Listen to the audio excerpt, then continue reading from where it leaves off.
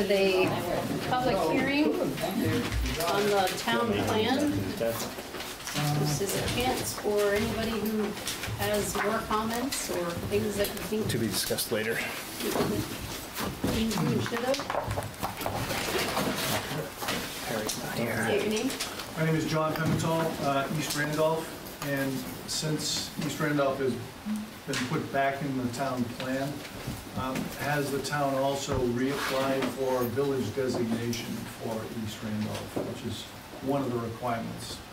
It not only needs to appear in the plan, has an application been made to regain the village designation for East Randolph. Well, once the select board approves the plan, we can then apply for redesignation. Okay, yeah, I just want to make sure that's part of, Yeah. that's in process. Absolutely. Okay, thank you.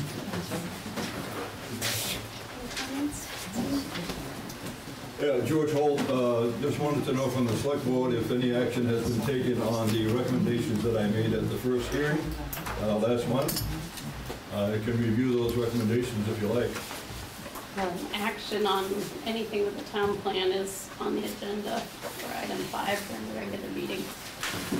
Okay. We'll get to it. Other comments on the town plan? Excuse me. Yep. Have some comments.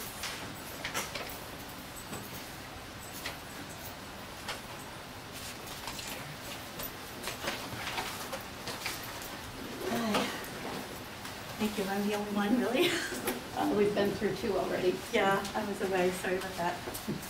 I don't have copious ones, and I can submit them, the small ones in writing, to Marty if that's easier. We're taking action on item 5 tonight on the plan, so Okay. this is the We'll second give my hearing comments. for it. Yeah, I'm aware. Sorry, it's late.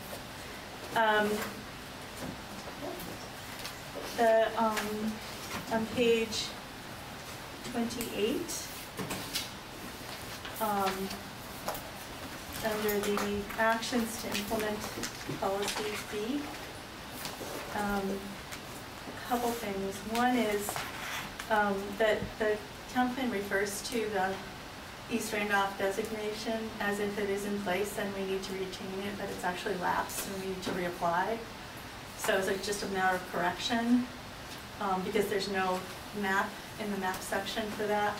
It would be probably more consistent to correct that to reapply for. As if it were in existence, you would need to have the map in the map section. So just a note. Probably my most significant comment is that I think that we talked about this before during the zoning rewrite removed the PUD section, which I think applies in economic development as supporting fostering high quality development and redevelopment that strengthens the economy, respects the environment, and complements the community's larger goals. So I would recommend under actions to implement policy B to add enable or consider enabling PUDs or re-enabling PUDs to encourage creative development and redevelopment.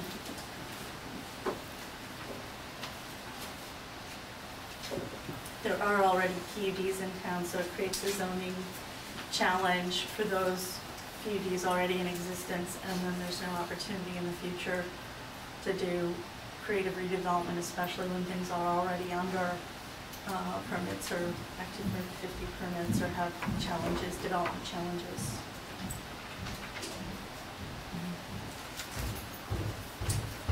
Those are not critical. On pages 64, 65, I would recommend under the chart on the top of page 65, changing the word subsidized to affordable because not all of those are subsidized.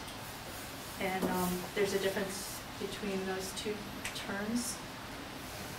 And if you wish, I can add the things that are missing and correct those numbers if there's room in the draft for just a technical correction of the list, because we weren't asked about that.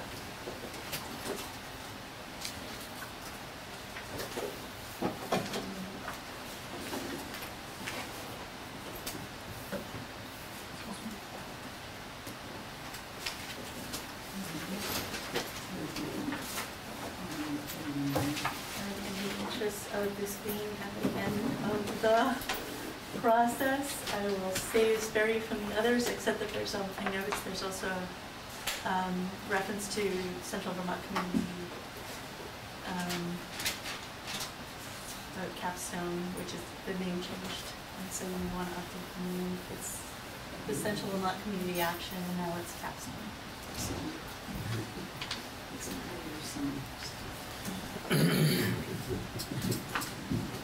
Any questions on this?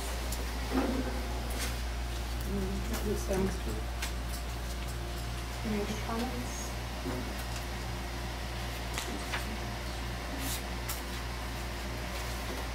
So you need to close the public hearing. Move into the regular agenda. First is public to be heard. This is on anything that's not on the agenda.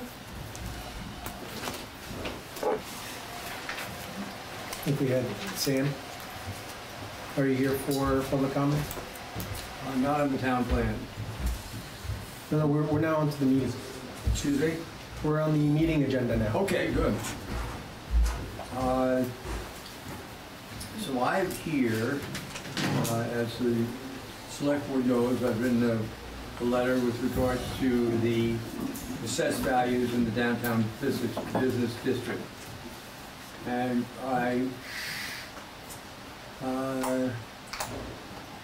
Jenny, my wife and I have been here since 1971. We've taken a number of properties in the downtown area, such as 2 South Main Street, where Verizon used to be on the ground floor, and where we really have virtually had that building vacant for the better part of 10 years. As you all know, we bought the old Canadian National Railway building, did a historic renovation on that building, and we bought the Montague Golf Club as it was about to go out of business. And we bought the old co-op space at 24 Pleasant Street. And as you know, of course, we owned the Green Mountain Stock Farm and the Three Stallion Inn until recently, having sold it to the Brunswick School.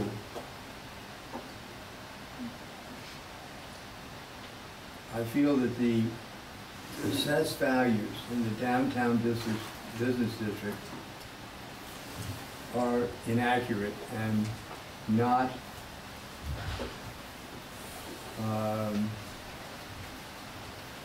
they're not where they should be, and they're not anywhere close to what today's market values are. And I think that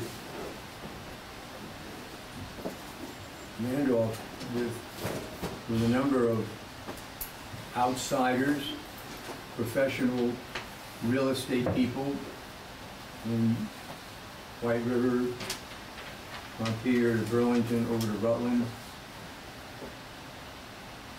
they know that the assessed values are not accurate, and I think it's hurting the town's reputation. It's not making us look like we are running the town professionally, and I think that my recommendation is that the assessed values be brought in line with what today's true market values are. So that is my request. I love this town. Got a lot at stake. And I want the town to have nothing but the very best reputation. And I think that the town needs to address this issue immediately. Thank you.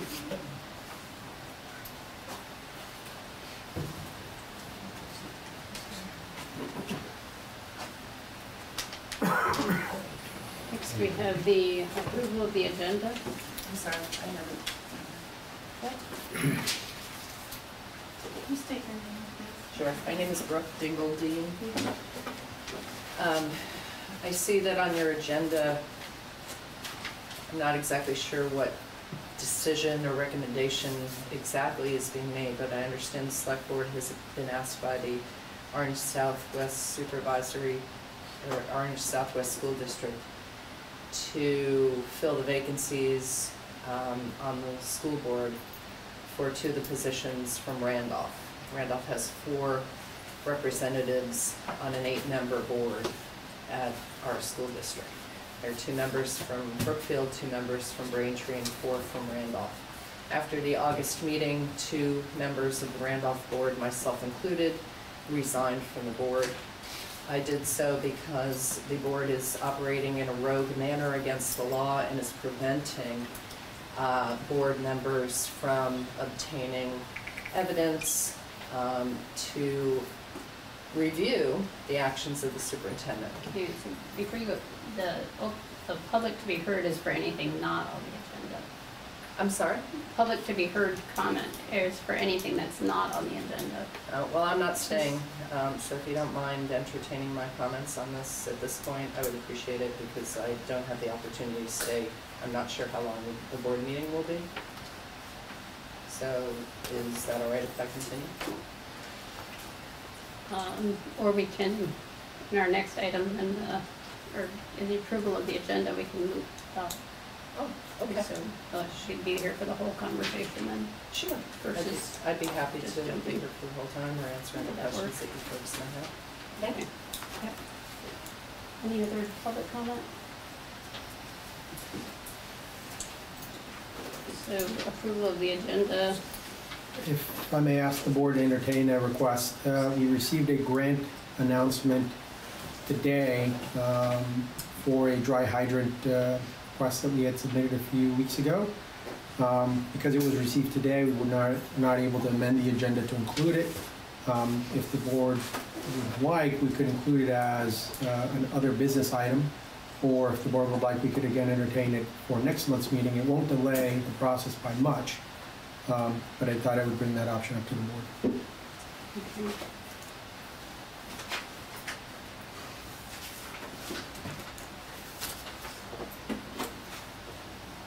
So we have an agenda with 2 changes to it. Under new business, moving 5L to the top of new business and adding the dry hydrant grant to other business. I move that we approve the agenda with those changes. Second. Motion and a second. All those in favor? Aye. Aye. Opposed? Abstained? Carries. And we just have the consent calendar, which are meeting minutes and the warrants.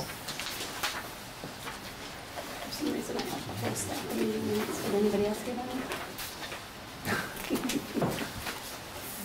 I just have the minutes from the public hearing.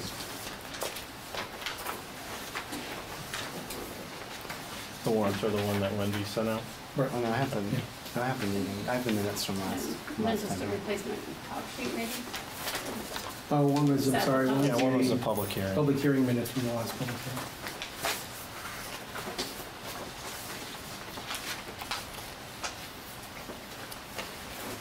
I move we approve the consent calendar.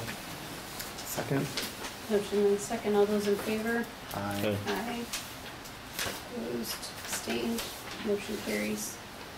We'll go to new business, board vacancies for the Orange Southwest Supervisory District. The OSSD board has not yet made any recommendations to the select board to consider. According to state law, the select board must be included in the selection process.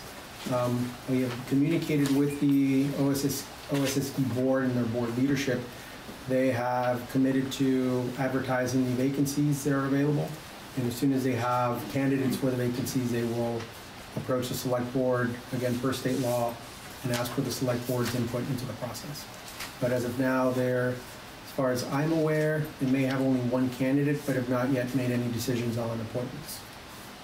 So who recommends the candidate to us? Right, the exact wording, I don't have in front of me, but if I'm researching correctly, the school board makes the appointment, but has to consult with the select board of the town whose representatives they're appointing. So the school board will gather candidates. They will then consult with the select board, and then the appointment will be made. But the exact language, I believe, reads that the school board makes the appointment with consultation of the select board. Adolfo, could you give us the statutory reference for that? Because in my knowledge, and I actually got on the statutes this morning to double check, because I was very unclear as to why the select board was being involved in this. To my knowledge, the select board has no role. We're a separate governmental entity. It is the school board that fills its own vacancies and must do so within 30 days of the resignation. Correct. I don't have the language in front of me, but the language, again, from my memory, specifically states that you are correct in that the school board selects its members in consultation with the select board. Now, it doesn't say that the select board has to vote to approve the appointees, but it does say that the select board is consulted in the process. I'm all for the select board being involved, because I think I much better trust the decision makers in this arena. But I'm not aware of any statute that even requires a consultation with you folks. But if that's how they're proceeding, thumbs up from me, because I would welcome the select board's involvement in this, because I think it's a very important decision that needs to be made. If I can just continue with the comments I wanted to make.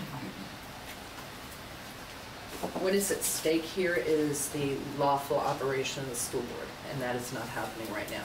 The law is being violated. The select board was given a report by the superintendent that makes wild accusations, completely unsupported, conclusory statements. And That was given to who? that was so under the governance process that the school board follows, which is called policy governance. There are policies that are enacted by the school board that give parameters for the authorization and decision-making authority that's delegated to the superintendent. And in shouldering that responsibility, the superintendent must then report back whether or not he has complied with those delegations of authority in policies. So every year, each policy that delegates authority to him is reported on, and it's done monthly. There are 2 policies that are reported, because by the end of the year, then the superintendent has covered all areas of his authority. So there were 2 reports that were submitted by the superintendent, and in some July retreat, not a real board meeting, apparently the board, I was not there, but the board claims that they've made decisions in a non-public forum, changing the process of how they are going to be reviewing these reports under their policy governance.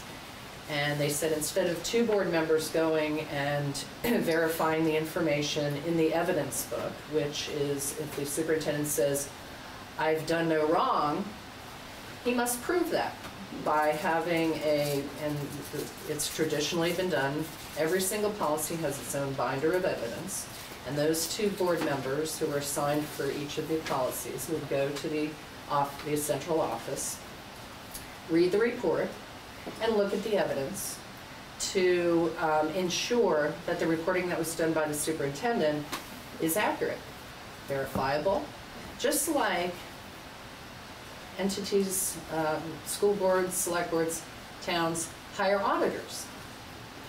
We don't just ask our chief financial officer, is there money in the bank?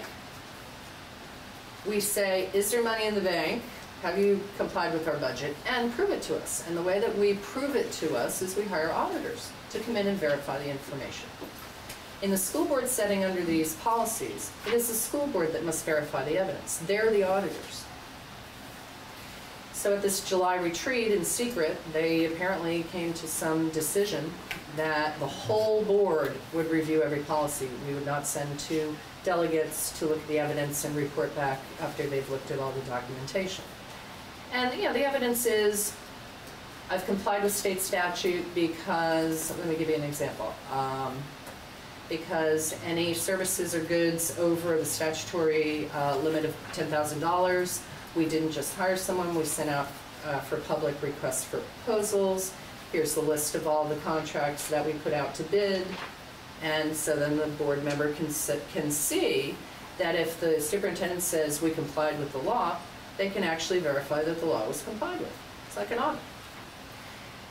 So at the August meeting, we had 2 reports. One was even sent in secret to us. It was not sent publicly, which is the way that these reports are supposed to happen.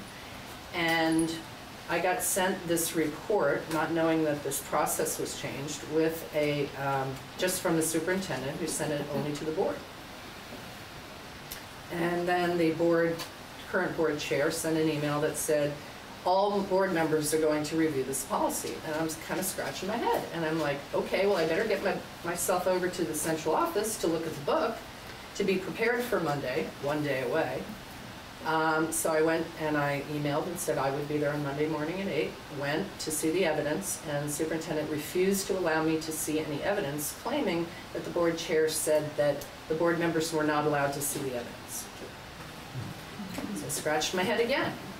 Went to the board meeting that night, and unfortunately the Orca video for the board meeting on August, whatever the date was, I can't remember, the 10th or something like that.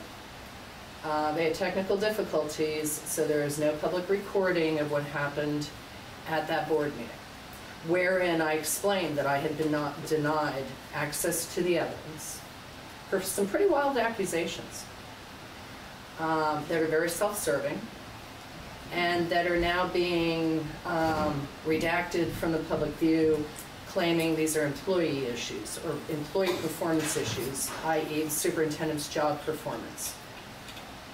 So at this meeting, I'm like, what are you people doing? You're voting on a report, and you have not verified the contents of the report. You're voting to accept something that says, I did a great job, but don't look at the evidence. It is not only concerning that these folks on this board don't want to see the evidence themselves, because there's a conflict going on. There is a dispute.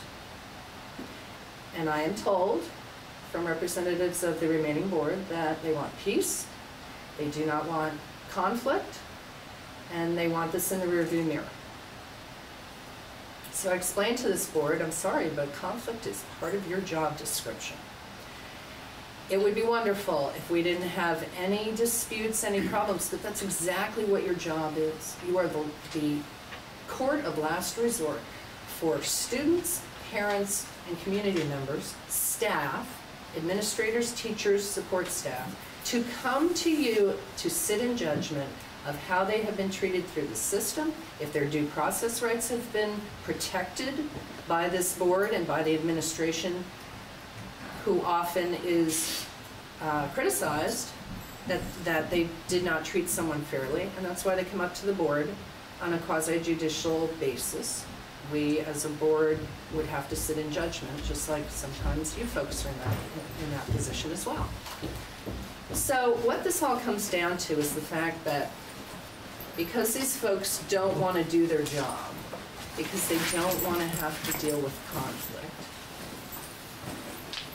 they're sticking their head in the sand and refusing to verify the reporting that's being done that satisfies our community, that the enormous authority that is delegated to our superintendent under policy governance is being properly exercised.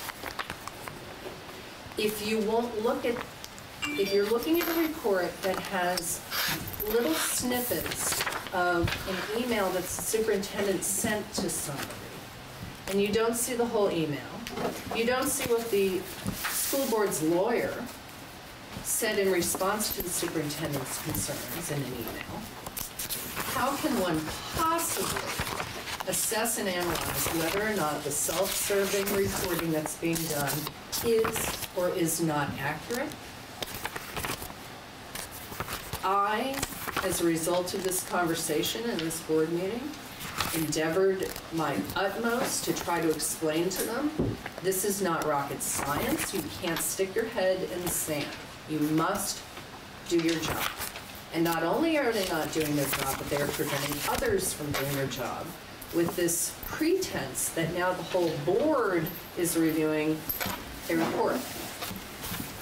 But when you don't allow a board member, myself, who said, I want to see the evidence, and the superintendent is allowed to hide that evidence from everybody, not just the community under some supposition that it's about his job performance, but from the board itself. We have 2 members of this board that just joined this board in March. Angelo O'Data retired from Braintree, and Randolph member, there was a contested election. They have no idea. Most of this reporting is from January and February, and from a very concerning emergency situation that required protection of our school district and some very important decisions that had to be made. We have probably never faced a crisis like this, of this magnitude, before this past year. And it's about that very situation that the superintendent is not allowing anybody to see the evidence. So what we need to figure out is So, what role the yeah, so I'm Selectboard over, I'm is. sorry. I didn't mean to get so lengthy. So, please, if you are involved in this process of appointing someone, please pick someone who is willing to stand up for the law. I had to resign because I could not fulfill my oath of office and my oath of allegiance to the Vermont Constitution. I could not deliver due process of law, our most fundamental job and duty as a public official. Transparency and accountability is where it's at, and if you do not hang on to due process of law so that everyone is treated equally and fairly before the law, then we are lost. So please pick someone who you know isn't afraid of conflict, isn't going to stick their head in the sand, is going to demand evidence, and if they are not allowed to do their job, hopefully they will resign as well.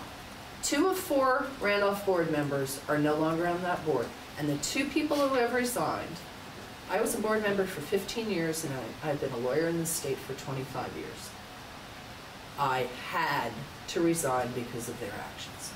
Please pick someone who has the guts to stand up for what is right, who will protect our students, our staff, our other administrators, and the board, because the board knows not what they do.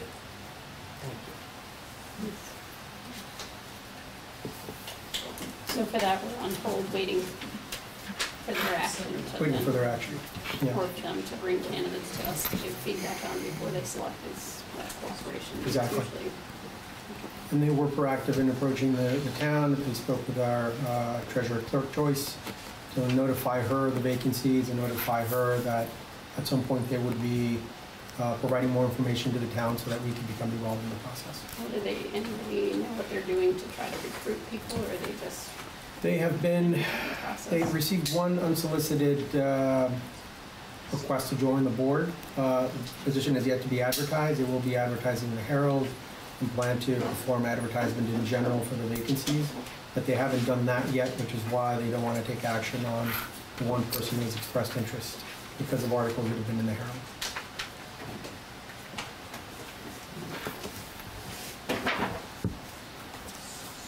Bump the agenda out of order a little bit. Now we're up to the town plan. Sure. We knew you didn't want to miss it, so we Thank you. name, please. So for the town plan, we received a request to jazz up the cover some with some photos, and to add an introduction that had been written by Mr. Hall.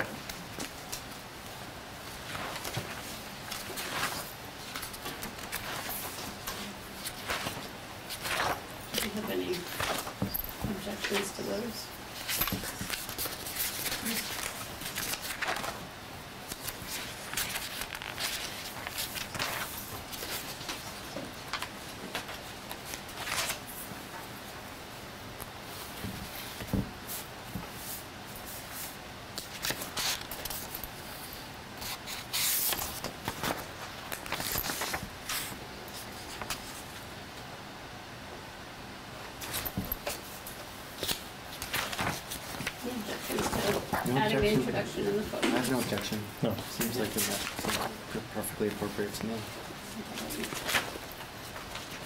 There are two covers proposed, but I don't know that we need to get into the photos. Let the planning commission do that. Sure.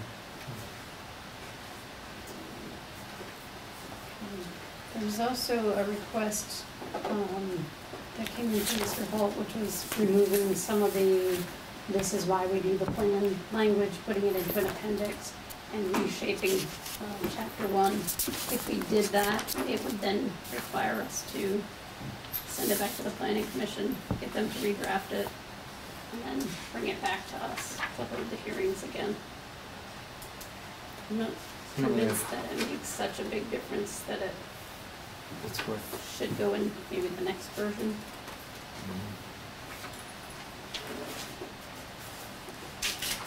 We're under some time constraints here tonight, right? We are. We need to get this to the Regional Planning Commission so they'll accept it and it can get, be adopted completely to keep our downtown designation. And then to reapply for the village designation. That's right.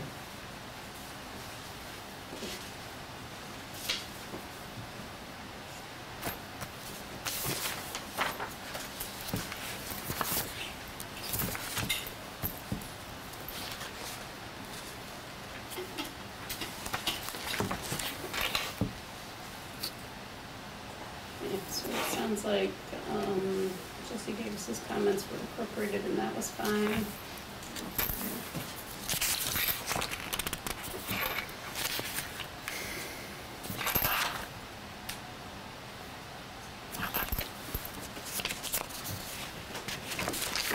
Brooke, while you're here, the search was done for large industrial wind. But that didn't come up. There's reference to wind on page 63. And it calls small or larger commercial scale wind. I'm Any sorry, I idea? don't have my copy with me. Yeah, I think the page numbers changed too since the last one we looked at. Yeah, of course they did. It's not the same section. Page trying. 63. I didn't bring the copy. Bound.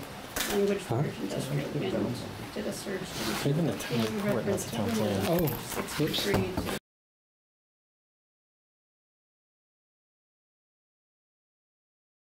to small or I didn't even mind what's on my larger computer. commercial scale wind. I didn't even look at the front. Oh, you got it. I got it. Huh? I don't know. I left. 'Cause I started late. Oh, yeah, my only comment on that Small was, and large you know, commercial scale. big wind is dead in Vermont, basically, so it just wasn't reflective of the reality of what's happening in Vermont. This is not anything of significance. You should not worry about either needing to pull it out or whatever at this point. And then, I think there is a plan with the planning commission to move forward in the next year or two to get the energy Right. certification. So these are just minor details. Remember, the town plan's not a regulatory document, so, you know, the level of minutia in this is really not critical, because you're not using it like a zoning document. But I wouldn't worry about the comments I was making, I was just trying to clean it up and make a few last minute corrections. Thanks.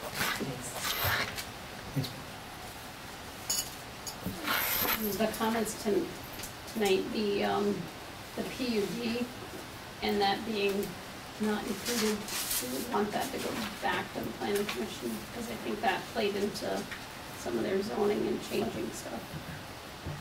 So I don't know if we want to put it in here without consulting them.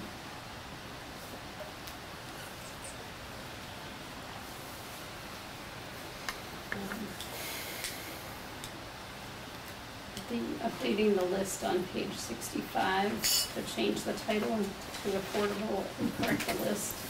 I think that's the thing that probably Marty can do. It would have no bearing really on anything in the plan. So you want to send those to her. that if we could. Is there anything else that people have heard, seen, wondered? These are the ones I have. So can I just a comment that, so if, I think just as a recommendation in the future, especially the organizations that are mentioned specifically in the plan, it would be great to reach out to them because we could have provided this and it would have been right.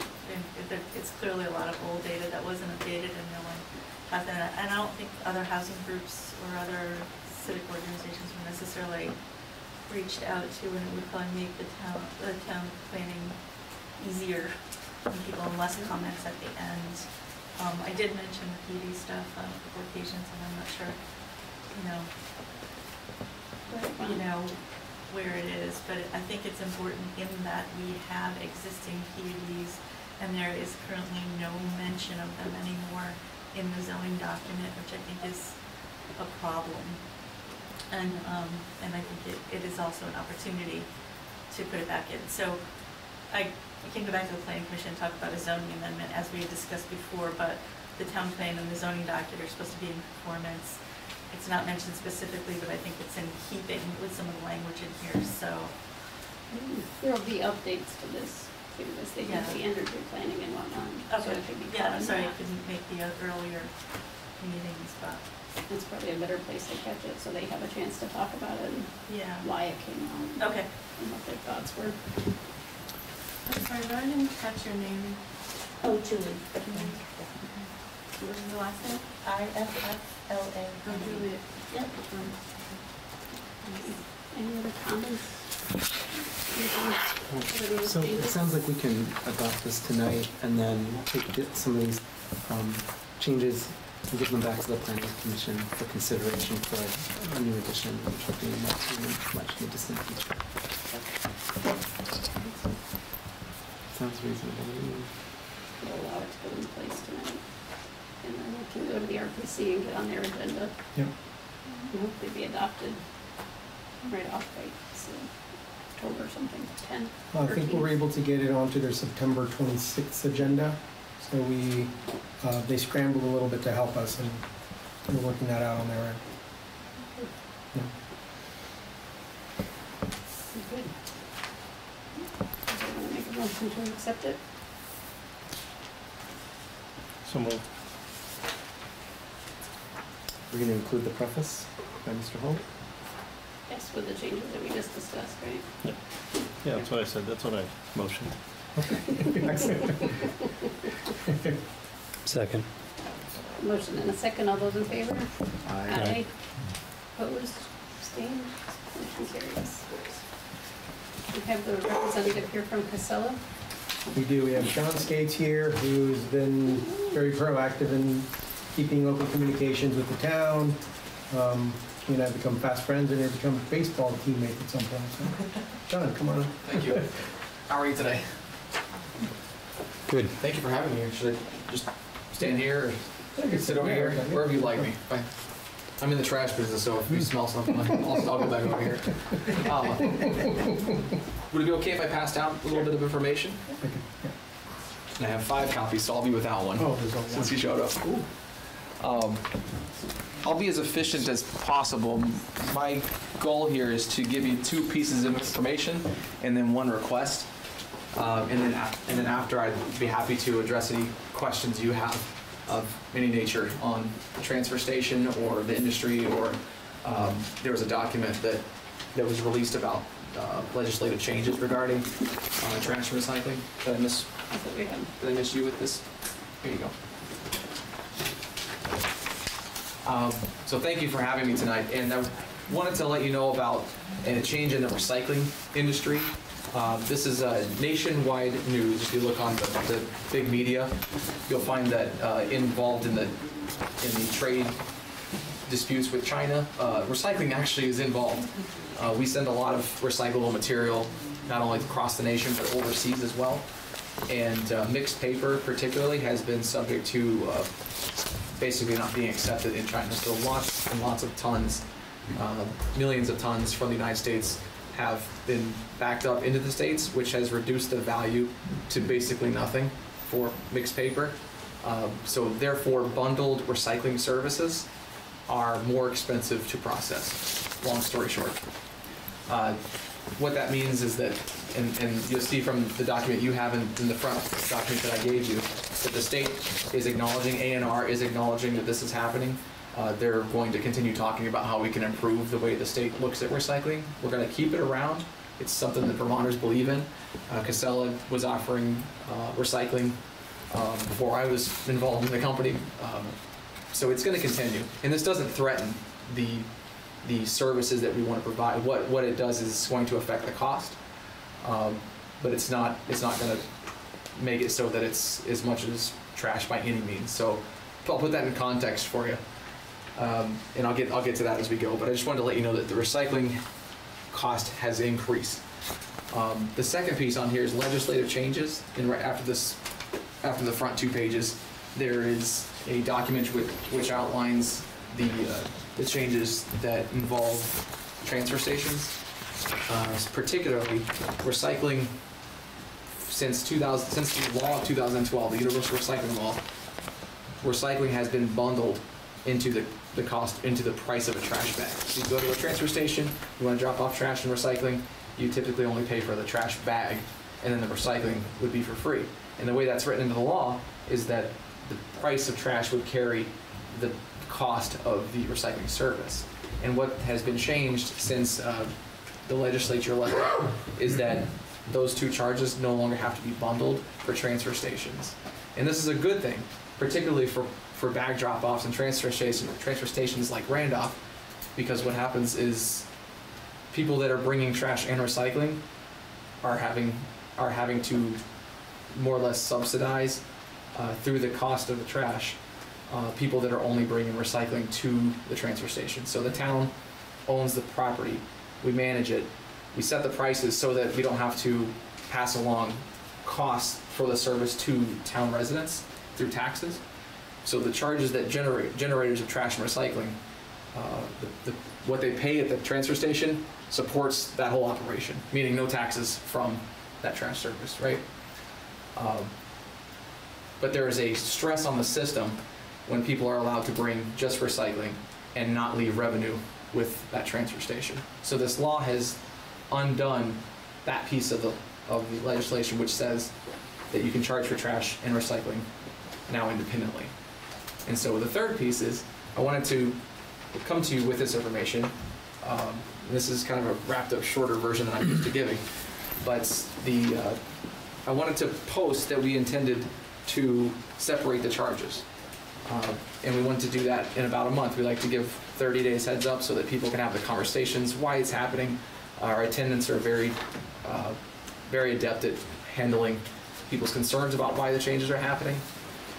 They can field questions. It gives it time for people to come back to a board meeting if it comes to that level, where we can address what concerns there might be. And the last piece that I gave you was the intended changes in prices. So if you look at the current, I gave you a current price list on the last 2 pages and a proposed price list.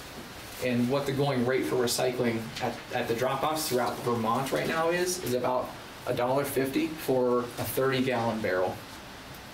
And then for every incremental 15 gallons, it would be 75 cents. So your typical 30-gallon garage barrel would be about $1.50 in recycling.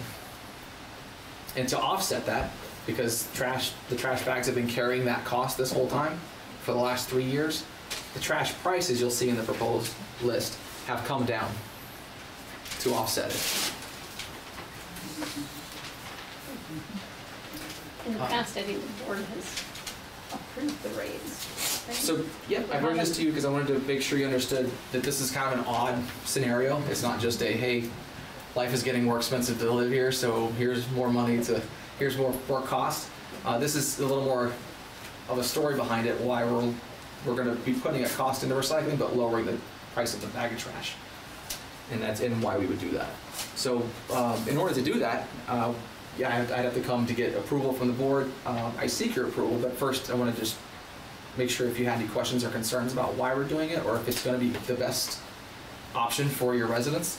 I wanted to make sure we talked about those openly. And with that, that's what I had to bring you today. With the change in money being paid for mixed paper, are you going to change your handling of that and actually separate it out so you separate the lower cost or lower revenue generating materials from the higher generating? I know that's being done in southern New Hampshire where very successfully, where they're managing their revenue pretty efficiently to store the materials that aren't as high value as the others. So in Vermont, with the universal recycling law, it's a great question. If you didn't hear it, it's can we start to look at pieces of which parts of recycling are less value? Can we separate those from the recycling stream so that we don't have to pay such a pay a price for recycling? Maybe it would even pay for itself because the value of the material would be such that we wouldn't have to pay for it. Glass and paper are currently those that cost money to get rid of, but the Vermont law is that those materials are banned from the landfill, so they're still going to have to be managed, and unfortunately stockpiling them, nobody's going to take them without, there's nothing that we can really do with them in the state such that we would be able to create a second stream for that recycling material. Not that this is a permanent answer to your question, because recycling is a very fluid concept. What materials go in and how are those handled? Where are the end markets for those materials? So we're looking for options, and usually those options happen on a larger volume scale versus at the local place, because we have a very efficient process for collecting it easily as a combined recycling stream, and then when it gets taken in a truck to the MRF, it's efficient at getting that separated there, where it's then sold off in its commodity value. But right now that hasn't changed the infrastructure yet. But if there's more strain on the systems, like another one of the plastics, if that becomes less value on the end, then it could put more pressure on the system. But Vermont's overall pretty rigid in how the law is written, and it doesn't change as quick as the marketplace changes on these commodity values. But does that answer your question? Mostly, yeah. Okay. If I can clear up anything, let me know. I'd be happy to.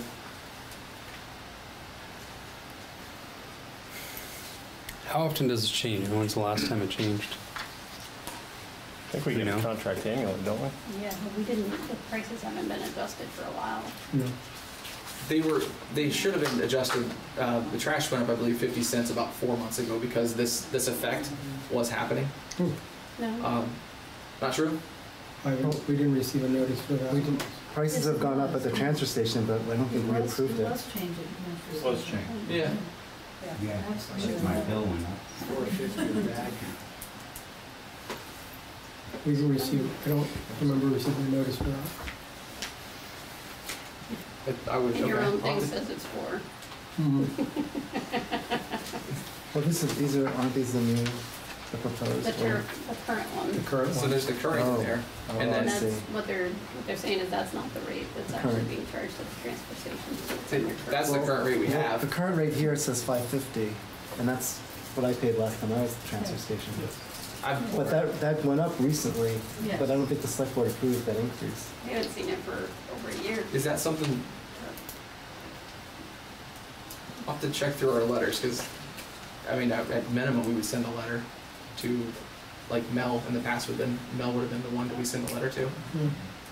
But I know our agreement says that rates are allowed, but Yeah. we have to receive notice, and I don't know. Yeah. Why don't we, I'll look into Okay. the history of what kind of notice is done for that and make sure. But Anybody have? But that change, or where it's at now, compensates for what, so it was ever since about last October, the end of last year, when the recycling industry was changing to what I was talking about. So we're a good 10 months into this, which is why that rate changed by about 50 cents in the trash to cover that recycling charge, which is also why the proposed changes that you see don't have another increase to cover it again.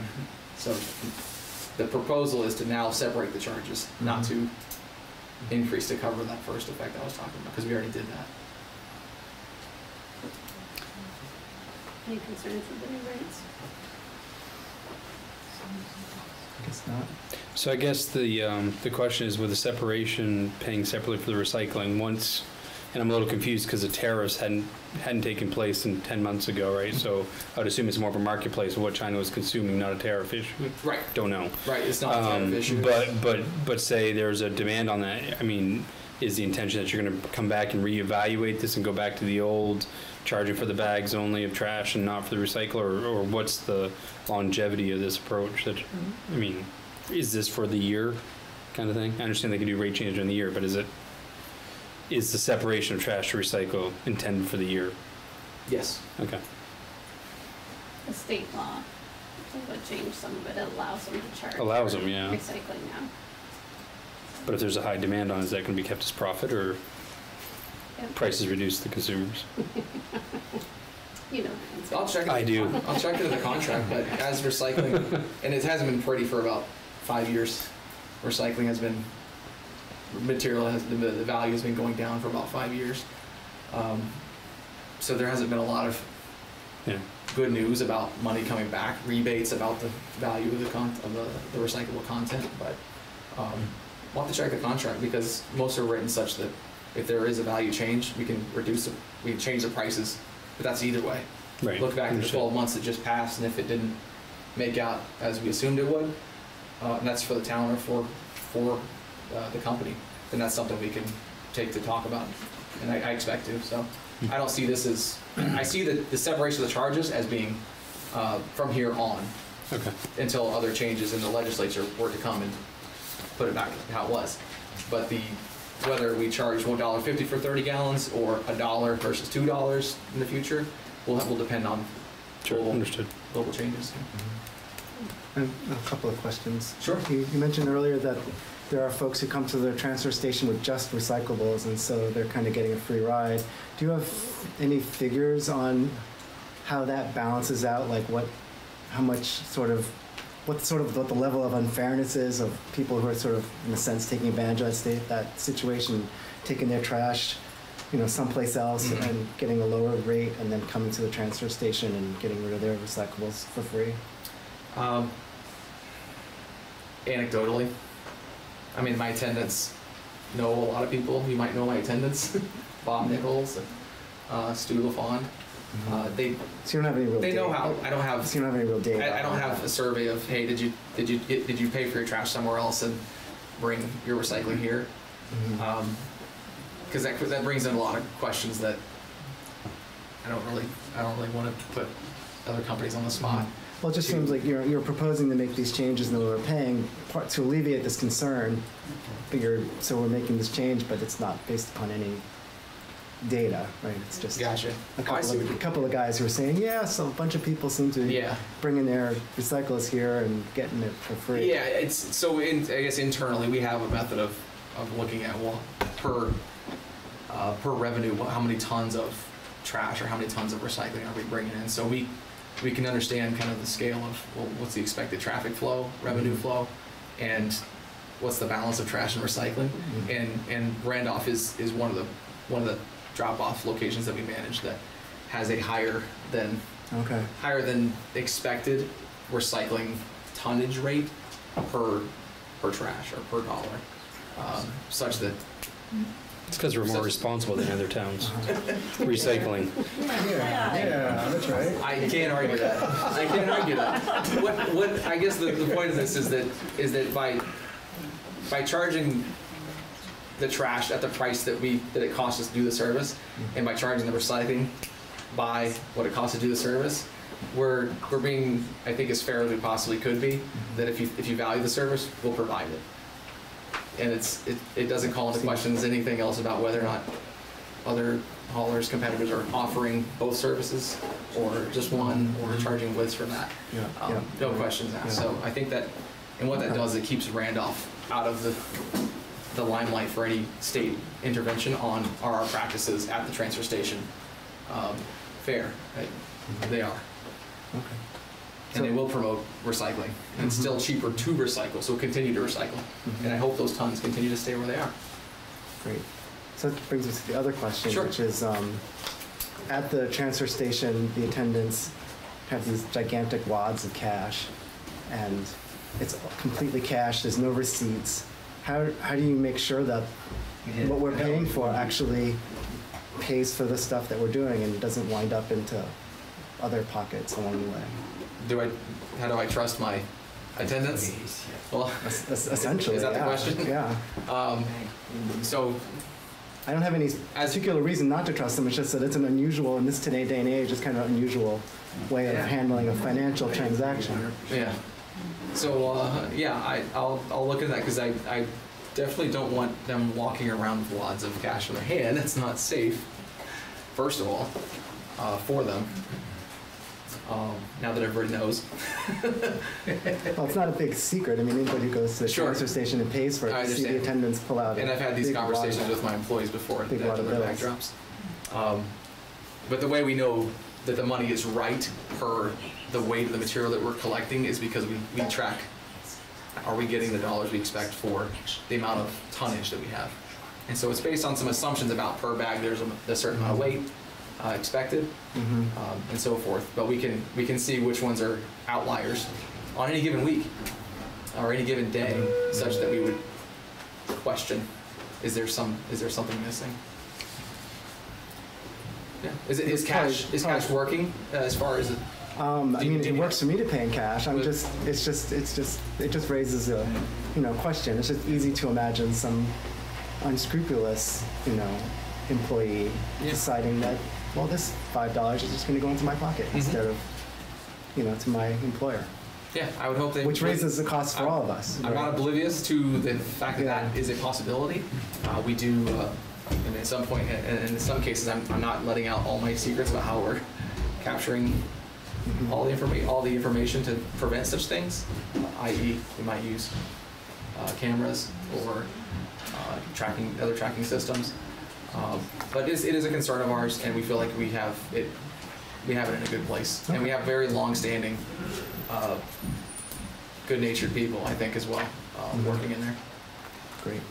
So I guess my last question is in regards to, the recycling initiative, right? When it's free, people have probably a better propensity to use the service.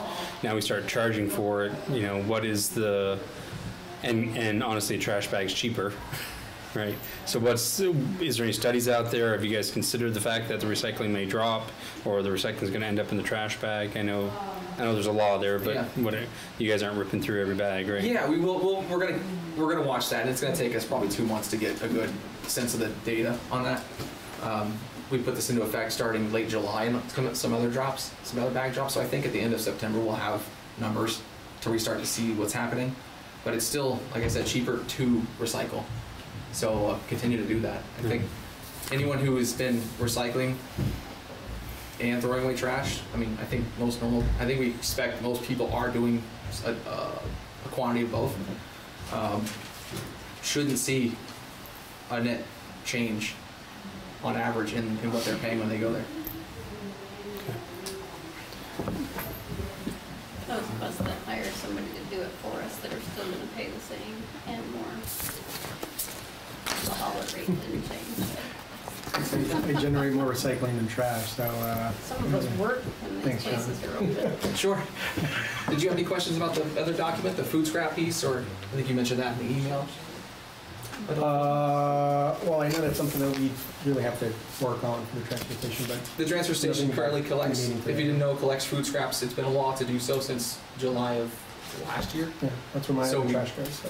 We do have collection of food scraps there to meet that law requirement. It's not a very robust business line item, but it's there for people that did value the service. Mm-hmm. And So what does that fall under? Because I'm sure they don't bring it in by the 15-gallon bag. it's by the gallon. It's charged by the gallon.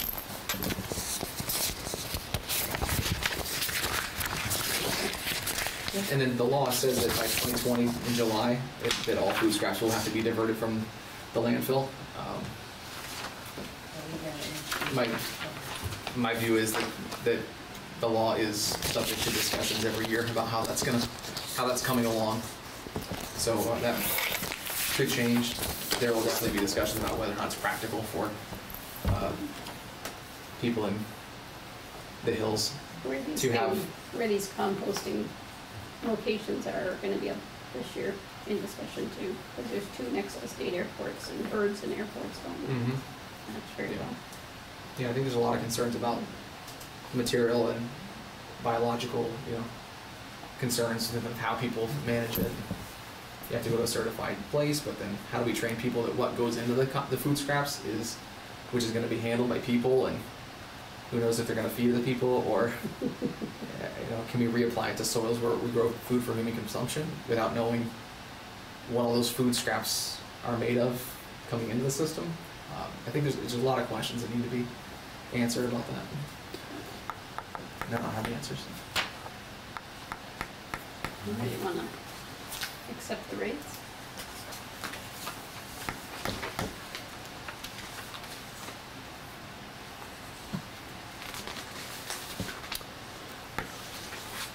I'll make a motion to accept the rates as proposed by Casella. Second. Motion and second, all those in favor? Aye. Opposed? Abstained? Motion carries. Thank you. Thank you. Appreciate that. Thanks for your time. Thank you. Next, we have One Home Roads.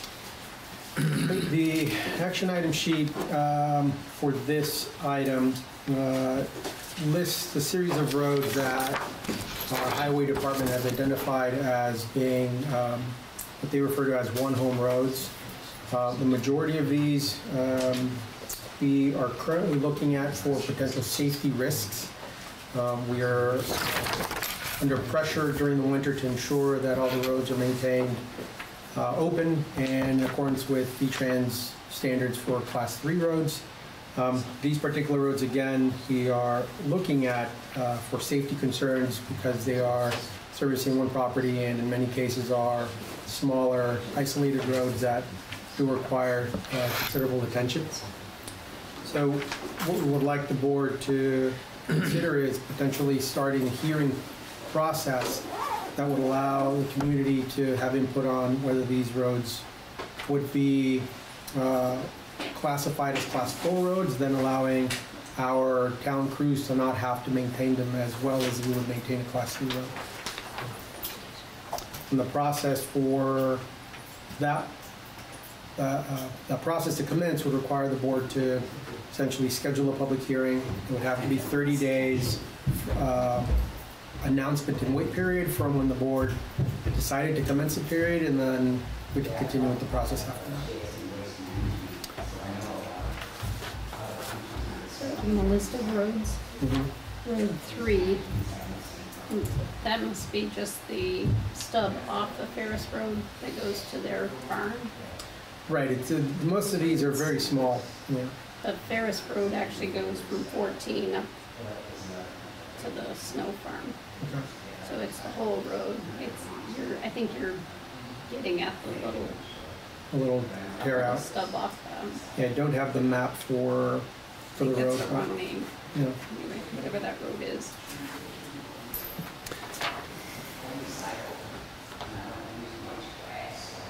So other than the danger that puts us, our workers in and stuff, I see the loss of $800. Do we know what the cost is? I know the amount of snowfall changes annually, or do we have an average cost for these? We don't, but you do know that in terms of staff time, it could be that we have one driver who's driving in a large plow truck because they have a large route, and because some of these roads are much smaller that they can't accommodate a larger truck.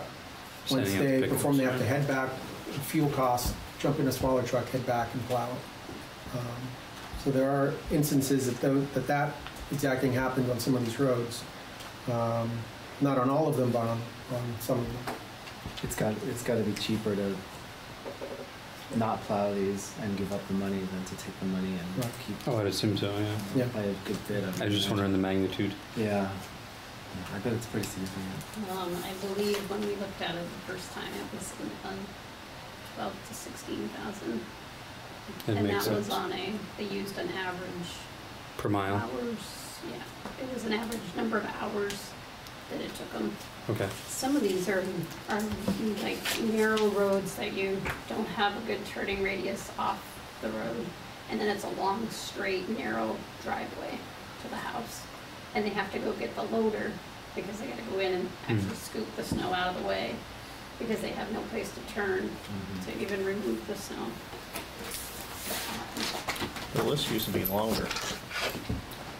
I thought we were in the 20s on the roads that we were looking at a couple of years ago. Just looking quickly, but Yeah, I compiled this list with our old former superintendent. He and I were looking at the map, going through the roads, picked out the ones that he understood from the staff that were issues, but I couldn't find any historical data on the previous effort, so it could have been longer. Well, originally we looked at it as just getting all one-home roads done, not necessarily the ones that were safety issues, but the ones that didn't meet our current standards. So I think that's why the list was considerably longer. There was a recent, there were two court rulings that I should share with the board. One, I believe it was a town of Ira, where they had made a decision to eliminate their one-home roads. Their decision did not go specifically into safety. Their decision was specifically based on just the economics. And the Supreme Court for the state decided that the town was not allowed to make the change strictly based on finances. They had to maintain the road open to Class 3 road standards. The town of Danvers, I believe, 2011 had a similar case. The town of Danvers' position was that their roads were a safety issue, that they had considerable damage to some of their vehicles, and then it became a problem in terms of the public good because their vehicles were being damaged and their employees had a greater potential for harm. So their plan to eliminate their one-home roads was successful because it was specifically based on evidence of safety. What I can do is if the board would like, I could revisit the roads that had been looked at before and add them to the investigation of the safety concerns that exist. yeah, we should be looking at the characteristics of the road, the width of the road, Turn Okay. radiuses. is there a turn area for them to turn around once they're up in there without doing the 20-point turns? Yeah. Is there plenty of room even for snow storage and whatnot for Absolutely. them to operate? Because a lot of these just no one, there isn't.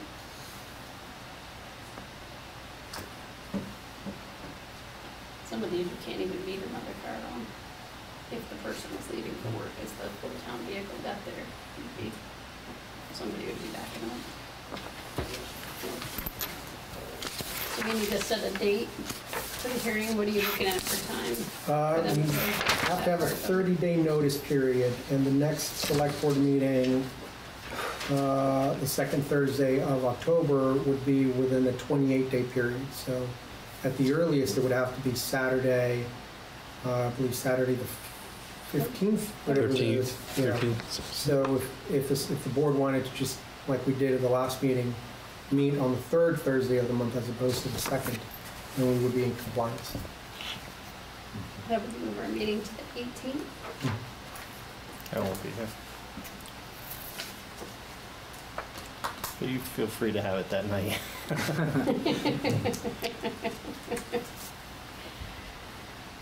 We could set a special day for it. Yeah, When are you available, Mike? Saturday Tell morning. me what you're thinking first.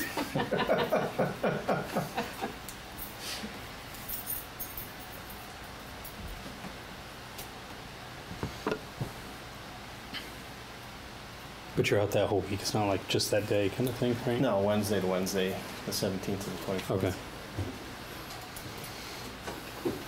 So that Monday or Tuesday is open. Yep.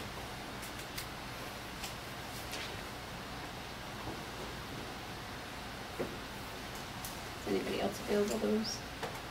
I'm open the 15, 16, either one. So we're talking about changing our meeting to that day, just postponing our meeting to early the following week, 15th to the 16th. Or just a special This meeting? would be a special This- hearing for This would be, so this would be just the special meeting? Yep. Oh, in addition to the select board meeting? Okay. Because we could just move the whole meeting Right. and just take care of it all at once. That would be fine with me. to do that, the 15th or the 16th, I could do either one. I will probably leave early that night, If it's which night? The 16th. the 16th, just because I have a 5:45 flight on Wednesday morning, so You're a big baby. I appreciate that. Because I would have said the same thing to you guys. So How about the 15th? Is Monday the 15th, or to move the whole select board meeting too? Yeah, we can move And on with include the that. public hearing in it? Mm-hmm. Okay. That works for me.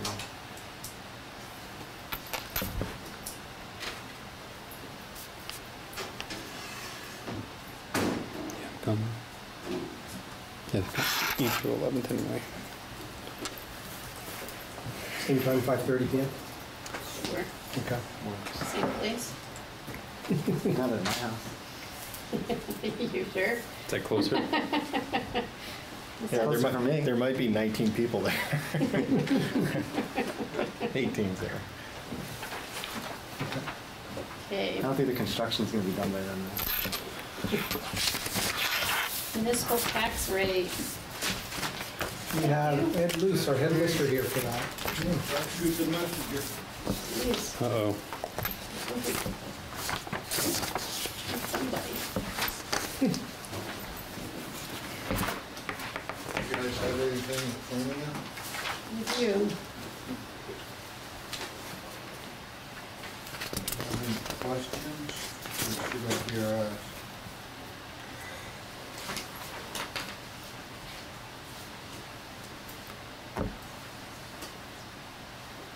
School tax rate went up about 5.5 cents for non-residents, and about 3.5 cents, 5.5 cents for residents, and 3.5 for non-residents. We have no control over that. Last year, the school-wide tax was 1.3631. This year, the homestead tax is 1.4179. Last year, the non-resident school tax was 1.4910, and this year it's 1.5260. Just for the record, for those people who think non-resident means you are not a Vermont resident, that is not the definition of non-resident tax. Right. That's anything that's not your homestead, Like my apartment house, I live next door to. your land, everything falls into that. What is beyond the 2 acres in the house site. Right. So Ed, I'm sorry. Residential. I'm sorry. On line 1, it's .7511 for the homestead municipal last year. What is it now? I'm sorry. Point Yeah, on the other sheet. 763. There's another This sheet. 37638. Okay, yeah, No, got it. there's two of these. If you keep going, shows them both. You can get it. Yeah, that Oh, was- backside. Back to the side. Sorry, jump in, Albany. Saving trees. Yeah. Re-recycle, it's good. Police district, one is about 3/4%.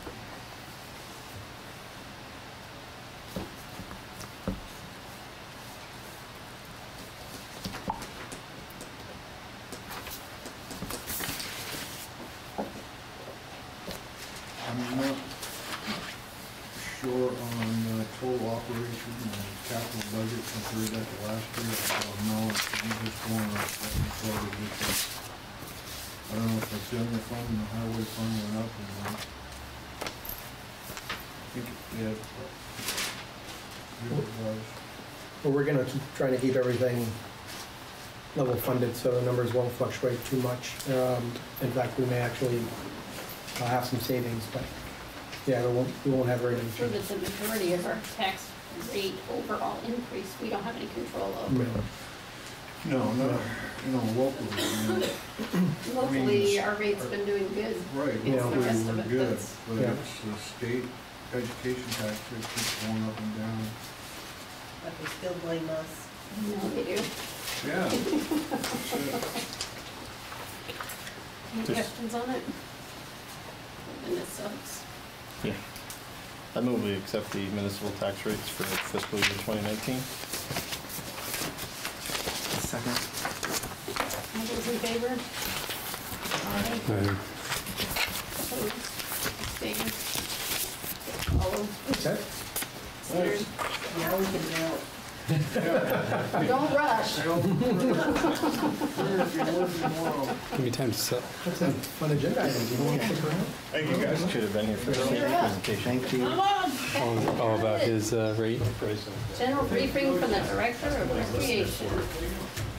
So I just want to point out that before Heidi gets started, she has done a whole lot of new work, has organized many different things. Granted that some of the changes, many people are, they see change and they think it's a little different and it's not what they're used to. So sometimes we receive criticism because it's new. But with time and the year that Heidi and I have worked together, the changing of programs and projects and that type of criticism has gone away for the most part, and a lot of it is we like how it's working, we like how it's running. The most recent positive comments that I received were about soccer programming. Folks that had previously come to me and said, well, I don't know what's going on, I feel nervous about the recreation program, are now starting to come back and say, wow, soccer's run a whole lot better this year than it has in the past. So just wanted to share that with the board, and that we feel very confident in Heidi, and we wanted to make sure that the board knew exactly what she was working on directly from her. Thank you. It's been a while since I came. So yeah, I'll start off with the Randolph Middle Soccer. Just the little whistle. 185 kids are in soccer right now. Big changes is that I brought in some sponsorships in. I was able to get 5 local sponsors to provide all the uniforms for this year. So no more t-shirts. All the kids have uniforms that represent Randolph. They look very nice, and thanks to the 5 donors, as well as another business, Stockwell. He is printing the sponsor's name on the back. Kids will be able to keep their jerseys. We're not in the business of keeping things. It's too much to hold on to. But it's also great for them to go out, keep that shirt, wear it at school every day, and show off that sponsor and all that. So I think the coaches were very good. The coaches had coaches meeting, coaches handbook, code of conduct were given out, as well as parent code of conduct and player code of conduct. So that is a big change that we are pushing forward. Everyone received it pretty well. We're here to promote the fundamentals and sportsmanship and moving forward and representing Randolph. So we got our schedules ready, and so our kickoff soccer dates are this Saturday. Still trying to recruit some more kids from the high school varsity teams to help us ref these games, just like we do with basketball. It's been a little slower start, but I think we'll get there. So we'll have a lot of people just kind of helping out, but we're good. So Heidi, just real quick on that, because I know my daughter's looked at it, there's lots of conflicts this year between the high school varsity teams and the youth programs on Saturdays. A lot of Saturday games this year at the varsity level that wasn't there, so I don't know if there's a consideration to maybe adjust the youth program somehow to get more of those, or if you'll be set with numbers from that. Yeah, I just know there's a big conflict this year. As it fluctuates, if I had my way, I would play a little bit more during the week, but that conflicts a lot. So sometimes the Saturday mornings does help a little bit, but with the varsity team sometimes traveling. We do have a varsity player coaching this year as his senior project, and I'm his mentor. And so I'm hoping that encourages more varsity players to come down and coach. The kids love it, the parents love it, and it's been working out. So we're definitely just trying to help these kids out. Big two events that we want to put on that I've been working on. Halloween's just around the corner. Believe it or not, that we'll be doing the Safe and Seen with the Chamber and the RACTC.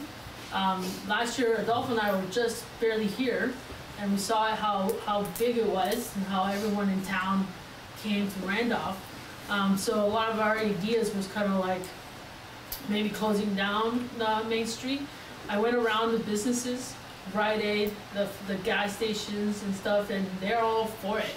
I asked them if they're okay to have some more events in town that shut off that street between Salisbury and the gazebo. They're like, we get more traffic in our business when you close down the street than we do. And they also love to participate. There are a lot of businesses for Halloween participate. They also feel like it would provide more safety for the kids to go to business to business. We also heard from a lot of parents that there's no food really there for their trick-or-treating and all that, and then it's hard to get dinner, and so our vision was to have a little bit, maybe 1 or 2 food trucks. Might not happen this year, but moving forward, that's probably something I would like to get 1 or 2 food trucks, close down the street, put our tables out from the pool, and have more of a place where people can gather, the kids can do trick-or-treating and have some more food options. I think it'd be a nice event for our community, and the public on Main Street loves it. They're like, we love participating, we want to be involved. And we're not asking for money or asking for donations, so they even like it better. They're like, we get more foot traffic, we get, we make more money those days anyway. So the next one that I've been working on, I hope that you guys consider a blessing here, is a winter parade. Many years ago that we had a winter parade. Been working with Valerie Schoolcraft and we're putting together a small committee with our rec committee, putting together a winter lights parade. So it's kind of like bringing back those horses and oxen and small little tractors and sleighs down Main Street. We want to put it together with our tree lighting event that we did last year that was very successful. Lou Stoll already confirmed another tree this year. He's very excited to have us over to select the tree. I also looking into with Adolfo and Bill about that tree next to the gazebo, maybe bringing it down and replanting with a better tree, so that can be our tree that we decorate, so we don't have to keep cutting trees down and putting one in the middle. It's pretty dead, and I think by replacing it with a better tree that we can light and we can grow better, we can decorate that tree and make it look pretty nice. So that is something that I would like to move forward with, and we're trying to figure out how to get that done. But in the meantime, if we don't get it done for this year, Lou is ready for another tree. So the parade will happen. I talked to the League of Cities. We're all kind of clear to go once I get the permit in. So next month, you'll see 2 of my assembly permits coming through, the safe and scene and the winter parade. I like the group we're working with is a small committed group that wants to give back to Randolph and bring back some holiday cheer. We want that event to be our kickoff to the holiday. With the small little parade, lighting up the tree, Santa's there on December 1st. It is the day that Lori Morgan is coming to town. And the idea was kind of spurred up with the Chandler, stating that there's going to be people in Randolph that day. If we had it between 5 and 6, the little parade and then the tree lighting, those that have kids are not going to go to the concert. We'll have our Santa hot chocolate, and those that 7:30 want to go to the concert, they have their concert. And it will have a lot of people in town, And I'm willing to do it with our little committee, and so I hope you guys agree that it's something good for Randolph. A lot of people have been talking about it. No one has knocked it down. They're like, really? I brought it to the rec committee. They thought it was good. They're like, if you have that energy, go for it. I'm willing to give it a try. That's why those that are in our committee, want to help as much as possible. And if I didn't have a small committee, there's no way I would do it on my own. So that is something that, if you guys had any thoughts or questions. No? Good? Bad idea? Well, like, I think Valerie had sent me an email this week. I hadn't responded yet. I've been crazy busy, but asking about the fire department. That Yes. really, that just has to go to chief, you know, for his, and he'll bring it to the membership. Probably best to do that before the next beginning Yes, of well, yeah, we've October. been trying, so. Okay. Get to, So somebody's reached out to him, or? we've been trying to, yeah. Okay. Well, You can help me with that. we can remind him a little bit, yeah. Michael do it. Before he moves down. Yes, right today. Yeah, the airport. before, yeah, I know we gotta get that big permit, that's why I was like, gotta make sure, you know, the insurance, the sees all, I need to get things ready, talk to the sheriffs as well, and so we've been putting little plugs in and stuff, and overall it seems people are very excited about it, Yeah, seems neat. so. One item that I don't think Heidi will talk about today, but something that she did bring up to me a few months ago that took some time to develop, and that was the potential for a tri-town recreation department. That was your initial thought. We've since been able to establish communication with Brookfield and Braintree. Both towns are interested in, at the very least, having the conversation of what it would entail to have a tri-town recreation department. We were meeting with them next week, the 20th. Heidi will speak with them about some of the programming that could happen there, and what their investment could be in the Randolph Recreation Department, whether it be through taxation of their population, reduced rates similar to the Randolph resident rates here in town, and then also additional programming in their town. So that's something that we were hoping to do to make use of the infrastructure we already have and the resources we already have, and that was something that Heidi brought to us, and is for now in the planning stages, and we'll eventually bring it to the board for consideration. I think it's a good idea. The other thing I was thinking of, Heidi, when we were talking the Tri-Town stuff before, was with some of these other schools getting smaller or closing down. And I know some of the residents are changing even locations of where they're going to. And I know we got a certain population that came to the high school because of the other schools. But I'm wondering what the effect is on their local youth programs for sports, whether it's baseball, basketball, and soccer. And I think, you know, with the strengthening of our programs here underneath the umbrella of the town rec department, if there's an opportunity to do some outreach to those folks so that as they get older, they'll be more interested in coming to the high school here.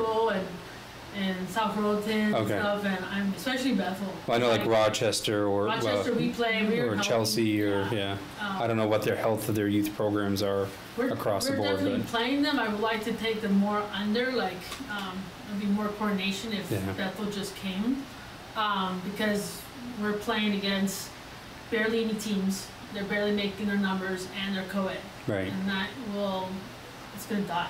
And I think some of the challenge with busy lives of everybody traveling, you know, I know the baseball teams were starting to have to travel to Washington to play a ball game with the young people because we couldn't find teams, you know, local. But if we can grow it from those surrounding teams that play internally more. Yeah, our 1s and 2s, we got 55 kids. We have 5 teams, so we can play internally. Soccer.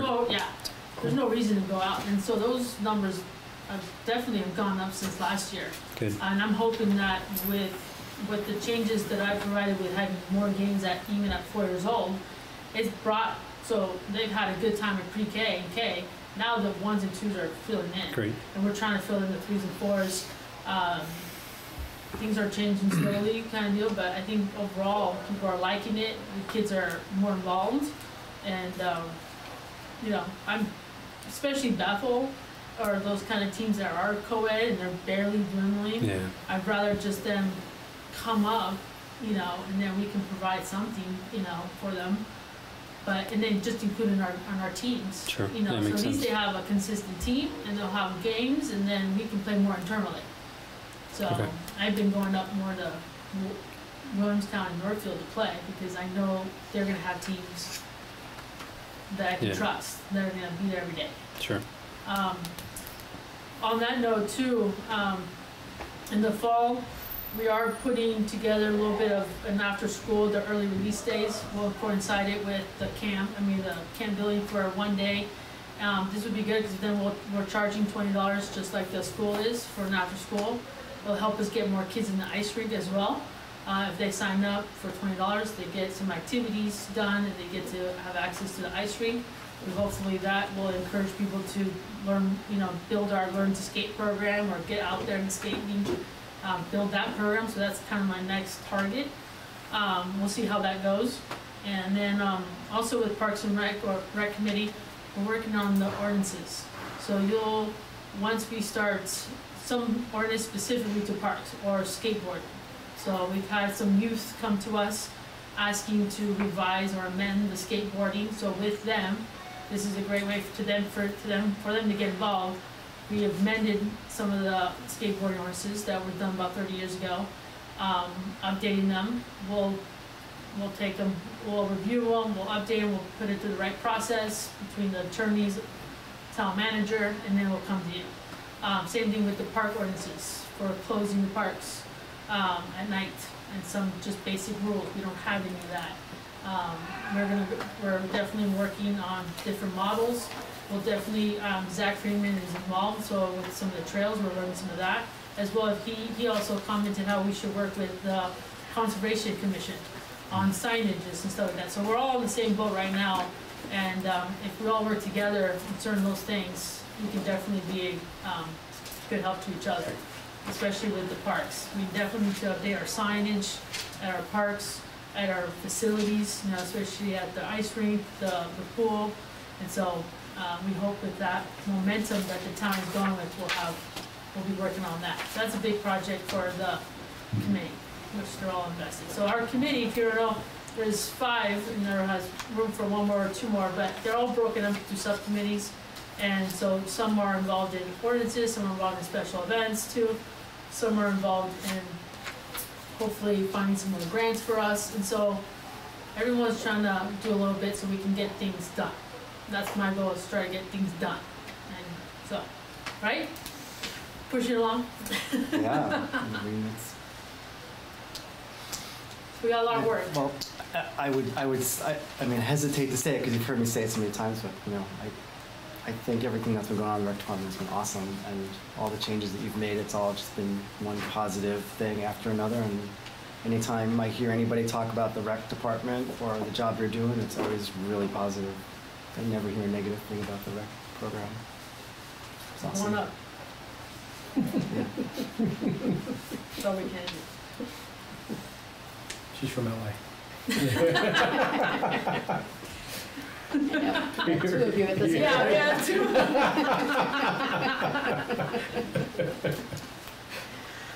We put you in the little hip down. I don't know how we got here. We're here. I've got a lot of energy, so let's do it. Yeah. So if you have any questions, and it's nice, and I'll try to come quarterly, or I record it, come and update. But we got a lot of things in it. I just can't believe it's already the fall, and spring is going to be happening soon, and it's just really fast. Yeah. Things are rolling. So. Okay, a quick general question, if I may, on the rec, kind of with the rec department and also with the town kind of things. Like there was talk not too long ago about expanding to like a different area, building more soccer fields and ball fields and all that other stuff. And is that in the landfill, or? That's what I'd heard was the landfill. I didn't want to say there just because if that was just rumor only, but yeah, I'd heard the landfill for getting some more facilities. Depository land. Yeah, I mean, because there's certainly options, for hosting. We can't host like a baseball tournament where we can during the day, but we don't have lights. We only have 1 field, and stuff like that. And there's not as much challenge with the high school getting a large field anymore as there used to be. But even so, there's the men's league, there's Babe Ruth, there's Legion Ball, all trying to share that resource right now. VTC used to be an option, but it's just, since they got rid of their ball program, it's not even a usable field anymore. I was maintaining it for several years, but I'm surprised too. I participate in the softball league for adults, and that's something that I want to be able to do more with adults too. It's not even here, right? No, and I was part of the Randolph team, and the Randolph team had to go to Sheridan. Yeah. There's nothing for the men's or women or co-ed, and it was amazing to see. We're from California. You don't get these numbers in California for softball, and so the families that are involved, that we could, if we had a ball field or a bigger space, there's some great fields that I've seen now that I was able to travel to and stuff, and I'm like, wow, why can't we have this? You know, so it's, yeah, that property was mentioned a long time ago to me. So it's still being thought about, talked about? Well, one of the challenges is that there is a rail crossing on Landfill Road leading into it, and I've not looked at the specific rail regulations, but I believe that if we are to install a new rail crossing, we have to eliminate one currently in the town. And so if we open up the landfill for recreation to make it more easily accessible to people, we would have to then determine where else in town would it be safe for us to eliminate a rail crossing. Well, actually, that crossing's already there. So you'd be changing the type of crossing that's there. So you wouldn't have to eliminate another one. Oh, The big question would be if it would go, because I think it's a firm crossing at this point technically. So would it need to go to, what would they require it to go to? Okay. But we can look at that if you, don't let that be your stumbling block. Well, I also want to open the landfill again, but that's a whole other. We also talked about the Branchwood property. There's a potential there. It's a great piece of land kind of deal, and that's probably an ideal space for big bocce courts, a small dog park to the right. You know, there's parking. We can park in there or another play structure. Not much green, but there is, you know, some potential there. How about that exit 4 property? That's empty right now. Yeah, that'd be great. A lot of ball fields up there, very accessible. Feel the dreams right there. It'll be green. It would still be green. We'll move on to the pool. Okay. We're I good. don't know. Any other questions on the Thank you, thank you. All good. Next is review of the RFQ for pool repairs. So the pool was constructed back in the 70s. Have we looked at whether it's worth dumping more money into it versus a new pool? Yeah, no, I mean, we retrofitted in 2001. And so we've had people come and survey the pool and give us a survey about our pool standing, and they all like our pool. I mean, they're impressed on the shape of how we have maintained it and stuff. So for being a 50-year-old pool, it's not in bad shape compared to other pools they've seen around Vermont. And we had that assessment done early on in May, before we found out the leak was here. We have found the leak and isolated the situation to 2 pipes in the same location. With the cameras, we're able to detect it and see it, and so we don't have to dig up the whole thing to repair it. There's just a section that we need to do, and the skimmers. That's one of the main issues, are the repairment of the skimmers. And then with the technology now, there are better skimmers now, and you know they'll last us another 30, 40 years if we get the good ones and do it right. To answer your question specifically, Trini, Heidi and I had a preliminary conversation about potential costs for a new swimming pool, especially one of our size. Although we didn't spend money to bring in a consultant to identify, you know, our space constraints, what we had, how much it would cost. We did have some very non-specific information shared with us by some of the pool people that would come to take a look at our problem and say that we could potentially have a new swimming pool in the $500,000 range. So it would be a lot more expensive than repairing it, but you're right, at the same time, it could be the pool for the future, and it'd be a much more costly project. And sometimes you can find grants if it's a new item versus a maintenance item too. So if you could get a grant to pay for a matching grant, part of it, but your match is still. Well, there's just a Rutland pool right there. Without any buildings built, it was $2.3 million. And the contractor that built that was here. He was like, your facility is much nicer. Your park is nicer, you know, and so, you know, we have a good space. We have a nice pool. And so we can, you know, spruce it up and need some love and get it, you know, corrected, then it can be a good thing. But around that, I mean, they have a competition pool and they have a whole kid pool. It's a 25-meter competition pool, and then having, updating their facilities with bathrooms, all, that's where the cost really come in. I think one of the challenges that we are facing is the community's need to want to open the pool. Yeah. And we could, from my perspective, I would be more than willing to delay the project as long as we could to see if it would be a better investment to have a brand new pool put into place. That would, if we find that would be a costly project, it would delay opening the existing swimming pool. But it would be an opportunity to potentially investigate if we can get a brand new pool for the same size for not much more money than $100,000. The challenge there is the community coming to the select board, coming to town hall saying, you promised to have the pool. I never once promised to have the pool open by a specific time, always saying that we're addressing the problem, looking into it. But if the board wanted to make that decision, I could certainly delay this process a little bit. So did they feel that we put this 80,000 into the pool, that'll buy us how many years with it? Did they say, or do we have any idea what that's gonna? Well, there's the skimmers have a good lifetime. They do last between 20 and 30 years. The new piping still looks really good. We cambered it.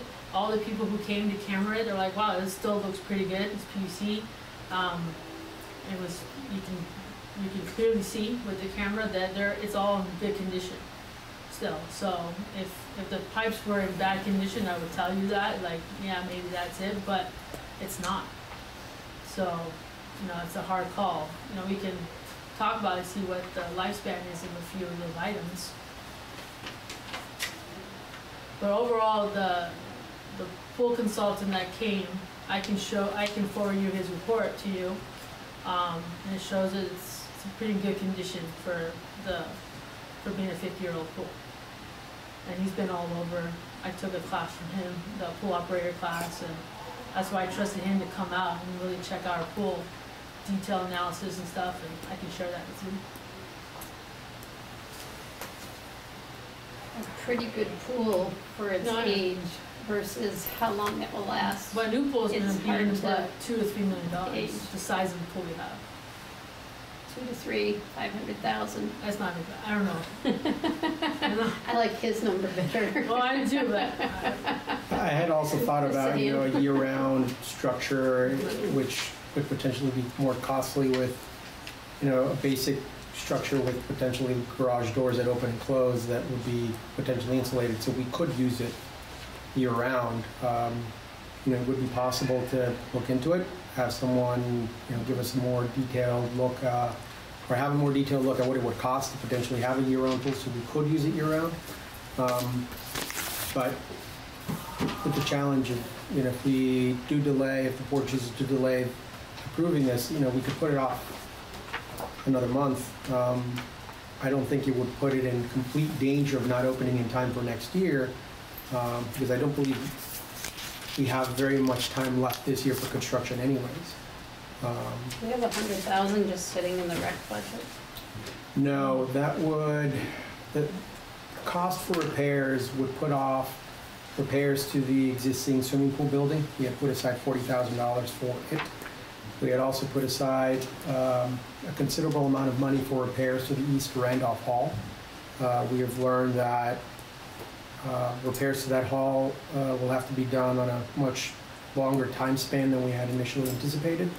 So we're borrowing money that we already have put aside for a pool building, and then also money that we have put aside for repairs to East Randolph Hall, knowing full well that by the time we get to those types of repairs at East Randolph Hall, we would have been able to re-raise the funds through tax.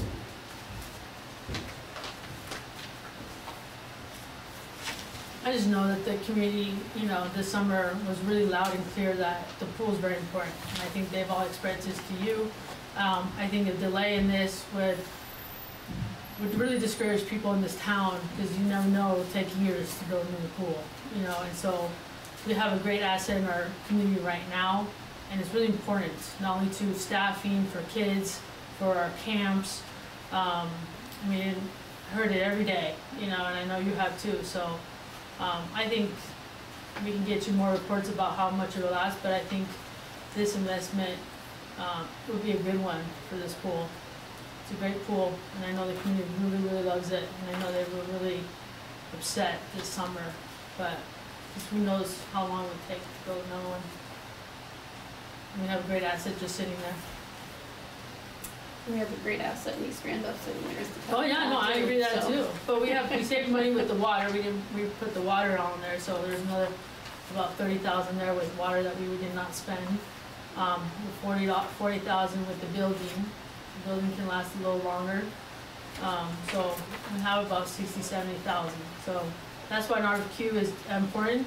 I think if we get qualifications, we get a really good contractor that has expertise in the field of the pool, then I think we can get a good contract rather than just getting money. So just so I'm clear, the intention is to do it this fall? The The construction. contractors, yeah, can do a lot of it right now and then finish in the spring. Yeah. If we go through it right now. And- I'm and- hesitating, if we push it forward, there's still a lot of work, so if we push it to the spring, not knowing the weather, we might go into June to open. So I see the dates highlighted on the back here, so when would you want? Dates. Yeah, no, understood. So Yeah. when would you want the RFQ responses back? Ideally, as soon as the board approves it, we'll start working with the board. I think there has to be a 2-week advertisement period, so we'd have to post it online, send it out, and then give a 2-week notice. So ideally, we sent it out, not tomorrow, but early next week, by early next month, October. If we had the same contract year we did last year, we were, we had, they were able to work until December. Yeah. So I guess personally, I mean, I have no problem with going on and getting the RFQs, but I'd like to see what, what the expectation of how long the material's gonna last and what the cost of a new pool is. Sure. Right? And then before we actually let the contract on it, I guess. And if we have a select board meeting prior to awarding anything. And what we're not going to do. So what are we not going to do to Right. make this happen? Yeah. Because clearly the money's not in the recreation budget. Yeah. So if the board would like, we could delay 1 month, the next month, until we can provide more information, including the items that will be pushed off for future. Getting the RFQ doesn't commit you to Right. doing it. No. So I think you can get the RFQ out, still get the process started, so if the cost is astronomical or in the, Well, in the RFQ, you're not getting a cost. Half of Request this for is quote. written for proposal and half is for qualifications. So which one are we asking for? Qualifications, you're just telling you, hey, we've done a whole bunch of these high risk. I thought they're getting, RFQ typically is, how am I able to do this and how much is it gonna cost you? Nope, RFQ doesn't include Request cost. for quote. No, it says No, request it's for qualifications. Oh, qualification. There's no price Design involved to until build. you get down to Oh. this stage. But the backside is written as a proposal, so We'd have to add it in. we'd have to clean it up. Why are we doing design build if it's replacing 2 pipes and installing skimmers? What are they designing? Well, we can talk about that with their proposal. We want to find somebody who's a contractor that specifies works with pools, not just some contractor that, oh, I can do some pipes, or that. We want someone that knows what they're doing, because it is, we're digging up the slabs of concrete. It's really close to the actual pool. Usually you would do that for a proposal, where they would give you what their qualifications are and you score them using points according to No, I agree, but that. And then you get the bids, so you know about what it's gonna cost you at the same time. Right. And then, because it may not be, right, we talked to a few, we did a walkthrough with a few of the contractors. This is something that we do a few times, and those costs are based on the contractors that we talked to, that do pools for municipalities. What we're gonna wanna see when we look at this isn't just what we aren't gonna do, how long is it gonna last, but when bids come in, what, is it a qualified person to do the work? But what are they But also, bidding for to do that work? So along those lines, if you just look at the work to be completed, does the number seem astronomical to you? Because it does to me. Because when you look at the work described, it says replace 4-inch pipe, some concrete panels and some pavement and 13 skimmers. $100,000 seems like a lot, It's, right? I mean, just looking at that. that's a little So we cushion. gotta- We actually were at about $70,000. So it's about, I don't wanna get into specifics, but it's around there. The concrete is a set price already. That's why we wanted to negotiate with a contractor that has experience rather than just get the lowest bid. So just so I'm clear, there's been several contractors through, they've given you some analysis of what needs to be done, they've given you a roundabout number of what needs to be done. So to me, I think, in my world anyway, and maybe I'm wrong here, is that when proposals go out from the government to us, we say, hey, this is why we can do your project and this is how much it's gonna cost you. And they say, this is what I want done. I guess I expected that same kind of thing here. The town says, we've got this problem, this is what we think, where we've heard it has to be done. Will you provide an analysis, what are your qualifications, and how much is it gonna cost us? I don't know, that's That's what I would expect too. and then it comes back, we have, okay, qualifications. They say this is gonna be done, but company X found this other thing that they think has to be done too, that maybe company Y didn't see or didn't consider. And then it's really a good comparison along with the associated costs, and we compare that against what the cost to repair or replace versus and the longevity, I don't know. And I think I'd put in the, you know, with your work, what are you warrantying for and what are the expectation of life? Yeah.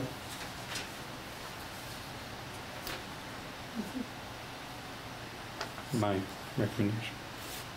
I appreciate it. And so you also want, do some research, like, you know, the actual numbers of the Rutland pool or some other pools in the same size that Well, were just recently built in Vermont? Sounds like Rutland's is different.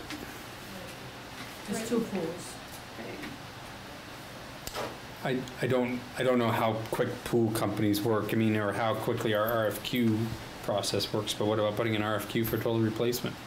And having a couple of people bid that and see what that costs? I don't know, I'm throwing that out there, I don't know what kind of, that's work that you understand more than I do from a town perspective. but- I'm more than willing to do it, absolutely. And if we get them both back at the same time, right? I mean, Yeah. What can you include in the same RFP? Scope of work of this scope of work, or the rebuild? Rebuild? I don't know what the town rules are. Government typically, what I'm used to is they'll, you know, if you do repairs this, you know, it's two different things. I don't know what that, Lots of times they'll have two different types of businesses that bid on it. Right. One of them may not repair them, may just do new installs. so I don't know, maybe, I don't know. I'm not trying to prolong anything, I just, But can the town So- put two RFPs at the same time? I don't see why We build not. a new pool, we're going another year without a pool. Yeah, No, I understand, but no if, guarantees of another pool. But it answers the question that is also being asked of, if we put $100,000 and don't do other stuff, what are we gaining for time versus the cost of a new pool? We're not sure what the cost of Yeah, that no, I'm would just be. thinking of all the peripheral stuff with locating a new pool. That would be fun. Yeah, locating a new pool. well, you're gonna remove it from where it is and then build a whole new one there? Or you're gonna find a new location so that way you can speed don't up the know. process? I'm not And then familiar with remove it later. pool removal and replacement timelines. Anyway, I Yeah. think we can put off that conversation. It sounds like we can do some more investigating and still move ahead and not lose time. Yeah, that's right? what I was thinking. So I don't see any reason why I shouldn't do that. Keep our options open, make sure that we're not doing something stupid because we want to just make sure we have a pool next year. But we're not, yeah, and I just don't know, we put a lot of work Just- into that. And we Yeah, spent the no, whole summer I investigating, putting, yeah. we No, spent hours. I want to see. I would love to see a pool next year, but it seems like there's some reasonable concerns that it would be prudent just to make sure that this is the right path. That putting in a new pool, if it turns out that that's a better investment, I don't see why we'd want to rule it out at this point. If we can make that decision at our next meeting. If we can- Right. So if the board would like, what we can do is we can continue with the process with the caveat that we do a better job with wording the RFQ that was put in front of the board, make it more consistent so that it's either an RFQ or an RFP, fixing all of the errors that are in there while moving forward, with the understanding that additional information needs to be presented to the board. Potential costs, timeframes for infrastructure that's going to be replaced, whether it'd be better for us in the long run to have a new swimming pool put in place, what the replacement costs would be, even potentially go as far as identify a potential new location within the park, potentially on the other side of the river, to place a new pool and then replace the existing pool area with grass surface to, not lose too much park surface area, so. There's going to be soccer field. So, and just a little note, and the reason why we did, I think, the RFQ is because, I'm not here to speak for Marty, but she felt comfortable doing a RFP. She wasn't, knowledgeable with the pool. So is there something like, if the town doesn't have someone to write that, how we work around that? Writing an RFP? Yeah. For the pool specifically. I can help with The scope of work. It's about the same. Yeah. The process is about the same. Cues you usually use when you want to go out and find a group of, No, yeah, that's what we qualified went with that, because that's contractors. what Marty felt comfortable doing. yeah, But- and then you still have to put the RFP out to those that Yeah. got the RFQ. So you still got to develop it, it's just another step. So, yeah, so to me is, you've already had a study, you've identified what's wrong, the RFP would go out as, I would like to know from company X, Y, and Z, how much it costs to do this work, what is your past performance on this, what are your references on this, and what is the warranty and lifespan expectation? I mean, we've already paid the time, and you spend hours and hours, right, with companies trying to identify what the issues were. So it seems like, here's our problem, what's it cost to fix it? And what's your qualifications to do so? I don't know. I just would like to see, to make sure that we don't delay the opening of pool next year if we decide that we're gonna fix this pool. That Right, just- no, I think just wanna- we can move just- quickly and okay, have I it, just- I think the month timeframe that just I heard putting from it out there Randolph is again. certainly doable to write an Okay, I'm just putting it out there again, I just RFP. wanna. It's I not don't- much I don't longer want us- than want us to be this. spending time looking at something else and then have it be like, oh, and now we need another month and now No, it's, no, understood. that's all, I just wanna make. And I think really you can clear. reference the document and provide that document of the findings, right, as part of your RFP that goes out. This is what we've paid to identify, and this is what was identified as wrong. And I would leave a little cushion, that says, hey, if you find anything else, and, Yeah, that's why we did that. but, I have an intuition that the new pool is gonna be way more than. oh, I prepared probably, to but do. without doing our homework. Yeah, no, I agree. I wanna have my cake and eat it too here. I wanna see what the Yeah. new pool costs, but also go ahead with making sure that we can, if we don't put a new pool, get one in on as fast as we can. And to that point, right, when we went through all the fire station stuff, right, all the upgrades and all that other stuff that was required, it could be astronomical because of whatever compliance is. And Sound that yeah. Paul's probably will not even be compliant. yeah, so I get it. I'm just trying to be responsible with what the cost is, because it's not a little bit. And I don't know, does the East Randolph Hall Community Group aware of this? A little. They're more than happy, but they're not. They understand that we have, Well, there's got to be more than that on there. yeah, they have roughly about 120,000 that had been programmed for East Randolph Hall, 40,000 alone for ADA bathrooms, and that had been put aside for immediate work so that the hall can open right away. We have since learned that it's going to take a long time to open it, so getting to the bathrooms may take a year or two. And in that time, we'll have $40,000 in the capital budget that could be used elsewhere, and we could recuperate it over time. The group isn't entirely happy. They don't fully agree, but they also understand that we're not going to get to the bathrooms right away. So just for my curiosity, and how long does it take to recoup $40,000 into that fund? Depends on how much we want the taxation to hurt every year. I mean, it won't take, it could take 2, 3, 4 years Okay. to recoup that amount.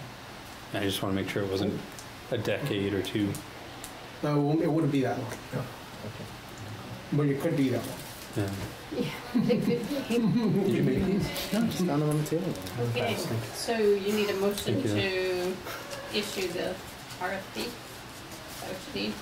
If, I actually would feel more comfortable Thank you.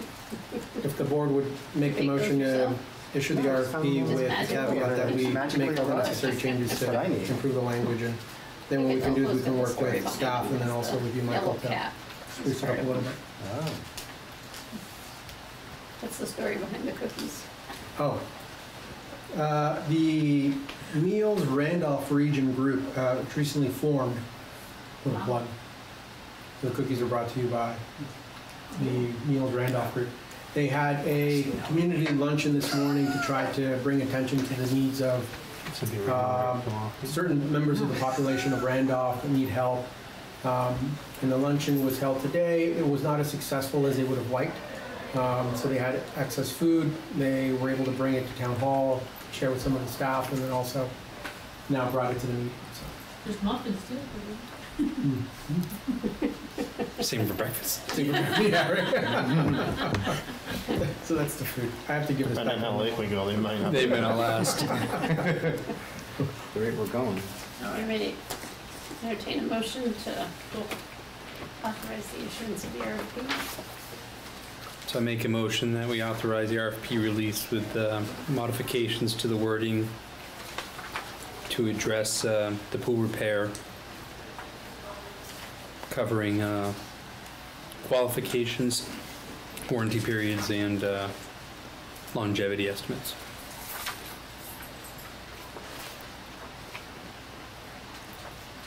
And the cost of a new pool. And the cost, yeah. Second. Motion and a second. All those in favor? Aye. Aye. Opposed? Abstained? Motion carries. Thank you. Okay. Thanks, Heidi. Thank you, Heidi. It would be cheap if we got everyone a kiddie pool and a slip and slide. We'll have a water slide. Build the one off White River exit. Let's talk about that. Okay. So next we have the assembly permit for the fall foliage run. We received a request from Matt Mamorowski. This is an annual running of race event. The assembly permit was dropped off earlier this week. Shannon has been working diligently to try to obtain all the necessary signatures. We have received the signature of Chief Collette. I'm not sure if you've received others. The police chief too, I think. Yeah. Oh, Sheriff Pontiac is already, yeah. Oh, sheriff, yeah, chief. So Police Chief Lyon. permit for upper pass coming also, separate. They're separate. Permit for what? Upper pass. Says that beer provided and served by Upper Pass will be served under their license and event. Oh, in terms of, we have not received that. No. So we could reach out to Matt for that. Would be a card.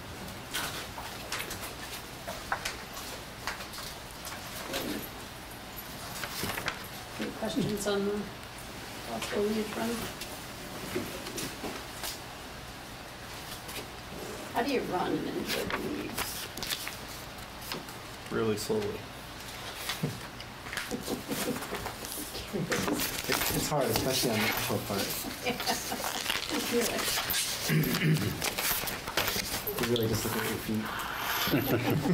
Leaves that fell, I guess. That's right, you can actually.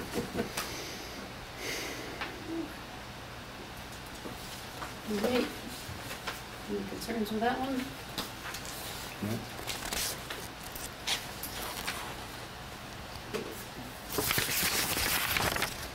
Move that we accept the assembly permit for the fall foliage 15K running race. Second. Motion and a second. All those in favor? Aye. Aye. Opposed? Abstained? Motion carries. ETC Homecoming Festival. I received a telephone call from ETC's event coordinator.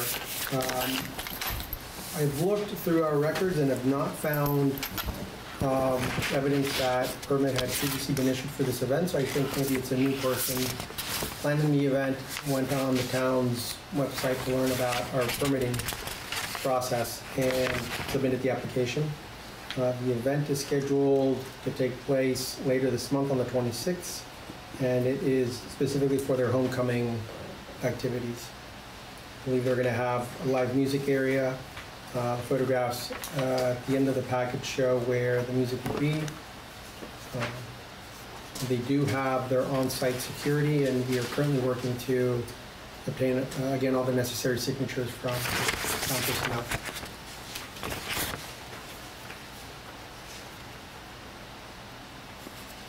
There was a question about getting the signature from the health officer. Oh, yes, our current health officer is not, the primary health officer is currently not in town. She's out of town. The assistant or deputy health officer reviewed the form, felt that because it was on the college campus that he would not necessarily have to approve of the actual permit itself. But that was a decision the deputy officer made. Should we do it if it was at Gifford or someplace else? Why do you think that? I don't know.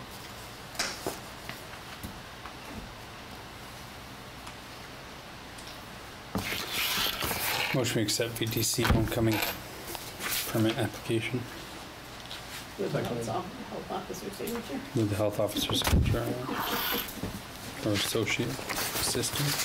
Back up. Motion and a second. All those in favor? Aye. Opposed? Abstained? Motion carries. Economic development. The next line item or agenda item is part of a previous loosely related conversation that the board had brought up during a previous meeting. What staff members have done is compile a list of potential characteristics of something that we would like to advertise with the positions. One is the economic development position. A different component would be the community development component, and then also the grant administrator component. We have shared drafts of position announcements with members of the community. They have shared that with their contacts with the R3 groups. We have received comments from those groups. We received comments just before the start of the meeting, so I wasn't able to include them in your packet, but for the most part, the comments will be incorporated eventually into a position announcement. But I was hoping to have the select board review these list of potential characteristics, see which ones worked, which ones did not, or if for some reason, if we left something out or didn't think of it, so we could have the board's input on what to look for. We have identified enough money to offer a position, a salary. We have consulted with our attorney and determined that we can make this position a temporary contract position. In terms of length of time, we haven't determined length of time, but we have a 3-year period for now included as a potential time frame. But we do have, again, at the very least identified roughly about $50,000 to $60,000 worth of funding to be able to pay for a salaried position with no benefits such as health care because it is a contracted position.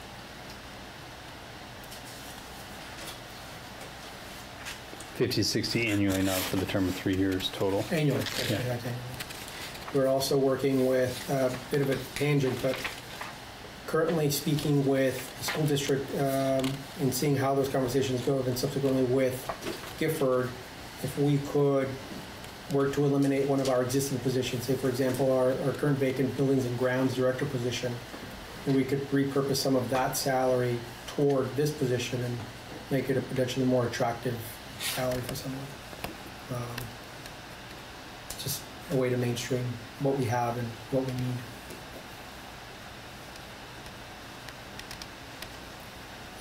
There has been input from different members of the community. Some have expressed concern with the availability of different sites, websites that advertise different events in town. Some advertise in one area, some advertise in others. They seem to potentially compete with each other. Some don't list. There's no real connectivity between all of them. So one recommendation had been previously made that this person should also focus on that type of work. It would be challenging to find somebody to do economic development, business background, and then also someone who's IT capable, because if we do make the position too broad, then we risk setting this person up for failure because we're expecting one thing and then they're not going to be able to fully deliver. So you want comments on these from the board? Would love comments, suggestions, recommendations. If the board wanted to strike a few or leave them in, or just make suggestions for how to augment the points, would be very helpful for us as we work towards the recruitment process. When are you planning to recruit? As soon as we receive comments from the board and we fully review the comments that were made by members of the R3 group in the community, we can pull the entire position announcement together. I don't believe that we will go out to recruitment before the next select board meeting, so a goal could be to have the final draft position announcement done by the next meeting, bring it to the board for one final look over. So if we have any comments, we should try to get them to you by the 20th, Yes, a week. a week would be Give you helpful. a deal. Agenda development discussion.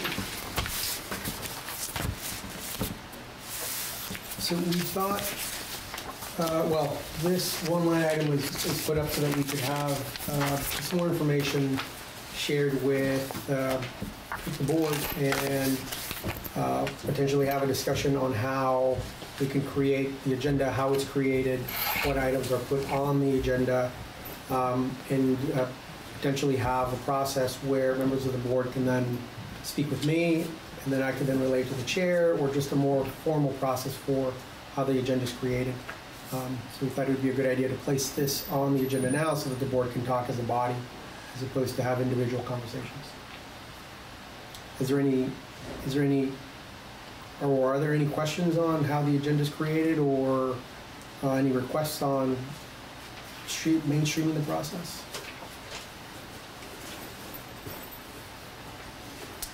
I don't have any right now. You don't have any issues? Reviewed by the board to make a decision. I typically will share that with the chair. We communicate and say this is something that we should have on, this is something that's important. Or the chair can then share with me, I've heard from a member of the board, this is something that should be on there. So that's typically how the relationship has been working now for how to create the agenda. And if there was a change that the board would like to consider, or maybe have a more formal process of coming to me and then I go to the chair, or just going directly to the chair and then having me pull it together, that's something that I could consider. I think it works great the way it moved. I don't care about most of them. Yeah, I don't have any issue with it. The only thing I thought of, and I've been talking with both Ben and Jay about, or trying to get, we have a lot of information that sometimes comes up from the community when they get to speak, but affording our representatives some time to talk, sometimes 10-minute brief quarterly that says this is what's going on at the state level, so we have some more information there, because maybe I should take some more time to be proactive about that, but I'm not as proactive probably as I should be on that, getting that information. But having them share some of that would be helpful at some periodicity, I think. Absolutely.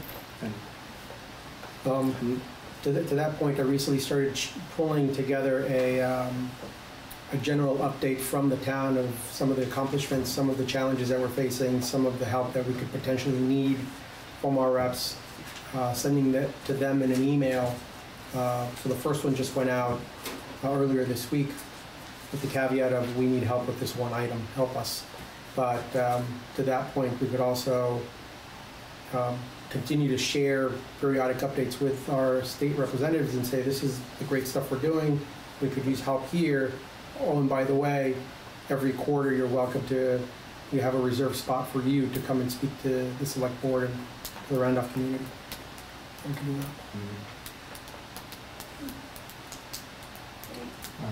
And this agenda development discussion can also be a time where Adolfo, you have a chance to discuss issues that you think the select board should be involved in, right? Things that you might be hearing from individual members over a period of time. instead of having individual conversations, it can be a chance for us all to sort of weigh in together, so that if there's questions about that you have about how you're getting guidance from the board for issues that you think are important for you to get guidance about, that we have an opportunity to do that. Yeah, be helpful. Do you have anything currently going on that we should be talking about then? Well, we have the Maple Street project, but that was something that I was hoping to leave for the manager's report. There's an existing conversation with the swimming pool. That was another project that we had going on. That's something that we could certainly continue the conversation on. We've already discussed it, or the board's already discussed it, but I could always bring it back. As far as I'm aware, those are the only things. Pretty sure I'm forgetting something, but off the top of my head, those are the only things that stick out at the moment. Okay.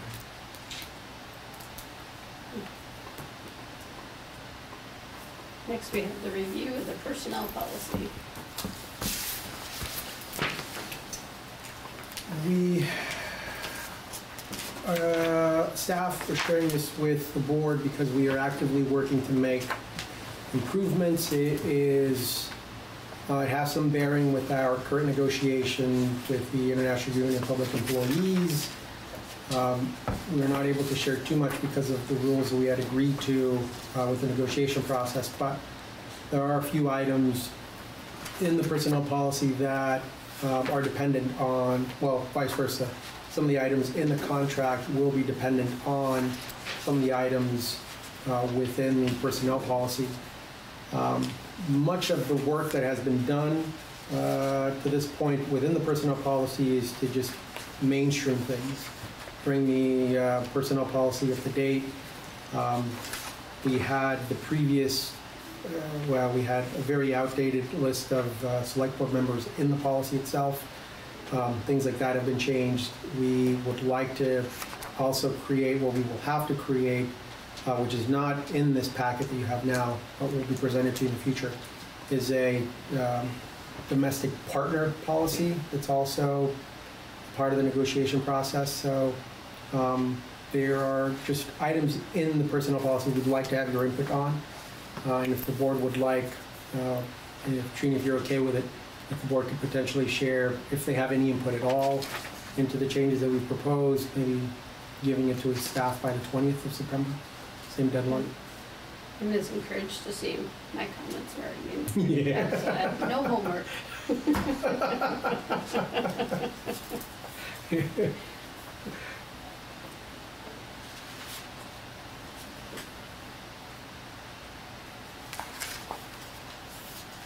So can you expand page 9, reasonable suspicion to some drug and alcohol testing? Or to use this, there's special training required for VLCT. That's special training to determine if there's reasonable suspicion? Yes, there is special training that is available to help determine whether there's reasonable suspicion of consumption of alcohol or drugs. We have, the changes that we have implemented have been reviewed by VLCT, not yet by our attorney, but would be. Before sharing this with our attorney and incurring costs, we wanted to make sure we had the board's input first and then sharing it with our attorney for one final legal overview. But more specifically to your point, yes, there are specific trainings that are available through VLCT, this one being one of them. It would make it very challenging to have someone on staff to go through this process and then have them determine, hey, you know, that person's been drinking, or now that marijuana is legal, you know, that person's been smoking and is under the influence. So there's still some issues with the way things are operating with VLCT and with our personnel policy.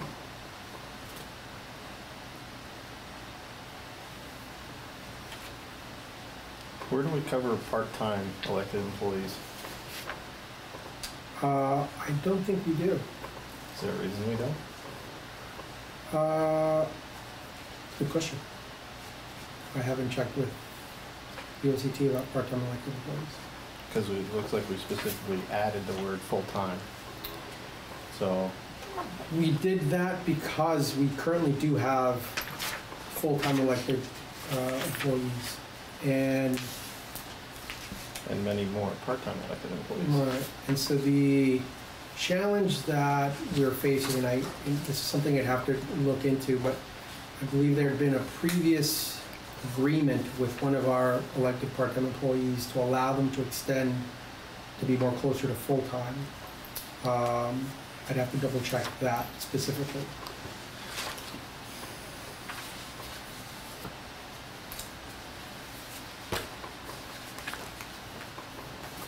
Is there specific direction you'd like us to go in with that?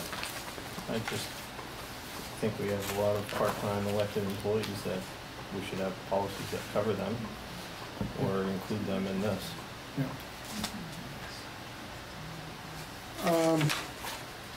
I'm not disagreeing. I'm just, there may be a potential issue in that because they're elected, they wouldn't necessarily fall under the policy, even though there is language in the policy to cover them as an employee. I believe there would be an issue because they're elected, they ultimately would be responsible for the voters. I'm not saying that that could be it, but you're right. You know, I could certainly reach out to our attorney and. Well, I just think that a lister is a part-time employee who could go into somebody's house, and if they're violating any of these policies, that could be a detriment to the town. Yeah. Sure. No, I see the point.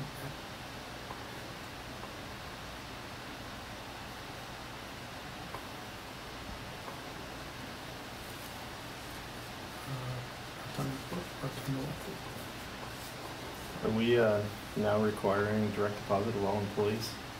We were working toward that, yeah. I see it in there. They're paid bi-weekly via direct deposit. It doesn't give an option. Yeah. And we're running in here at 7:55 on Friday morning to sign it for the guys who are here at 7:56 to get their paycheck. The day before, because they're on vacation the next day. Yeah. Page 11, some of the added text, compensatory time A. I think that's a little bit ambiguous. I don't know if we're looking for comments at real time here, but page 11, under compensatory time A, that can either be read as you can't accrue more than 80 total in a year, but if I accrue 80 use 4, I can't accrue anymore. Right? Or it could be. So if you're here 5 years, you can have 400 hours? No, you can accrue 80 hours in the year, and that's it. Even you use 10, you can't accrue 10 more. You can't accrue 10 more. Okay. Yeah. And So I assume the other. That gets paid out as cash time. That's time and a half. Yeah. Yeah. Comp time's time and a half too. So that's not a summation of what they can carry at any one time. It's a summation for the annual. No, at the end of the year, they get paid anything they haven't used. But so if I get 80, use 20, I can't go back up to 80 again within that fiscal year. December 31st, we'll pay you 60. Okay.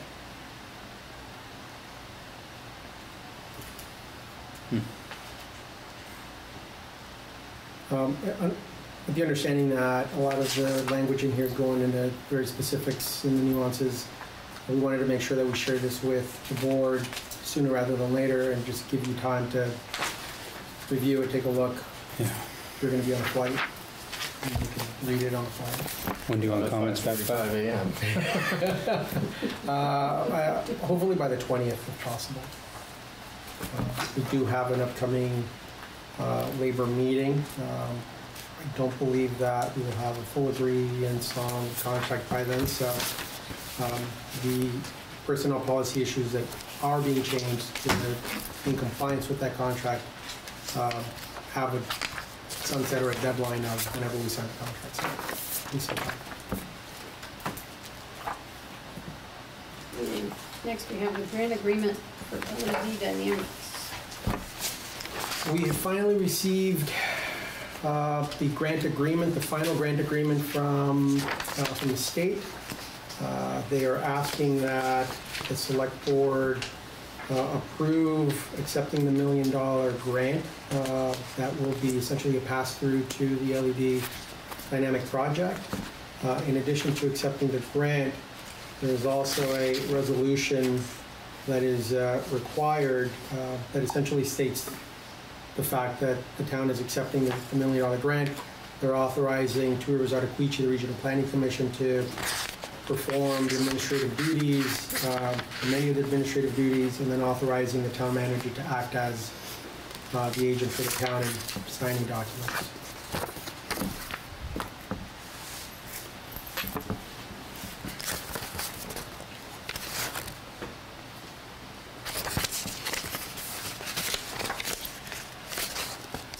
Does this have any impact on the right-of-way for the water and lines and all that stuff that we talked about previously?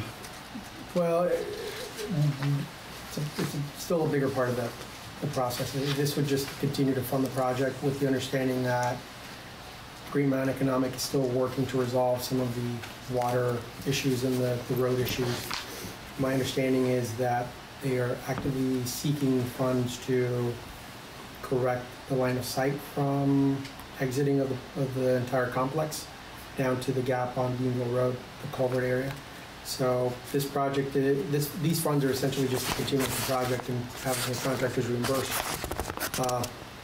with the understanding that Green Mountain Economic has committed to finding additional funds or fundraising for amending this agreement later on and coming to the board for more money to shave that portion of Beanville Road, literally shave the crown of Beanville Road so we could have a better line of sight down into the culvert. But they walked away from trying to turn the water line back and stuff over. Back over the town, okay, Yeah. that's what I was asking about that. Oh, I'm it's sorry. different, I'm sorry, yeah. That ended, they just paid him. Okay, A lot of issues, sorry, I confused. no, it's all right. Water. Oh, yeah. I could see we had talked about the other.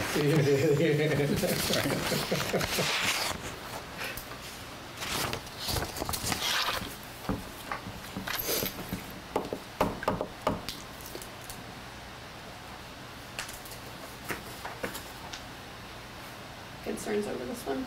Questions, No. comments, motions? And this is for giving you authority to sign, right? Well, if the board were to choose to approve it, it would be a motion to approve or accepting the grant agreement form and then also accepting the resolution that is attached to the grant agreement. So moved.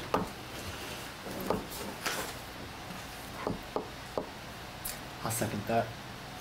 Motion and a second, all those in favor? Aye. Right. Opposed? Abstained? Motion carries. And you should mention the resolution sheet that is in your packet is in the signature warrant folder in here, so it's already in there. Next we have the FEMA sub-grant. This is part of a long-running process between the town, the state, and FEMA. We have been working to try to recoup losses, mostly in terms of staff time and resources and cleaning up debris that flew all throughout the town during our windstorms late last year, winter rain. So we have two grants that are pending.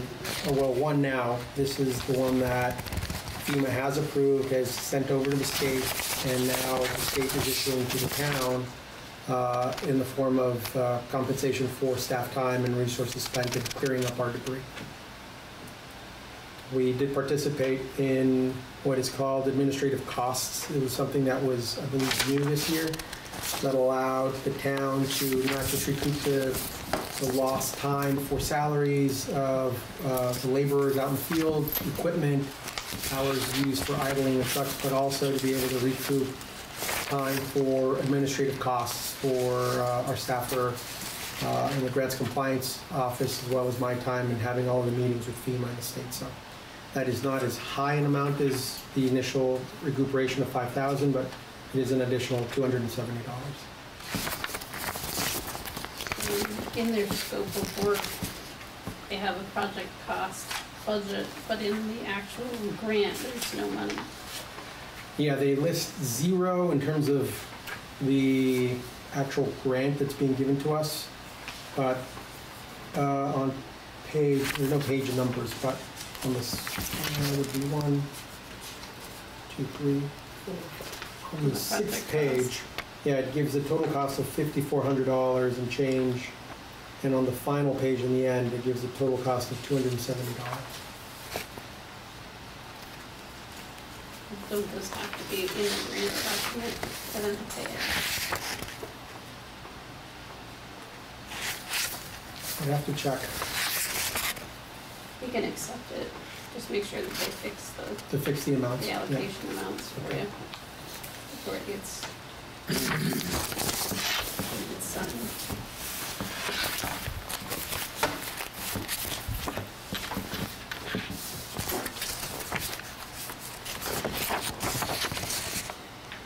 So this one was a motion to accept it and to authorize you as signature. Yes, please.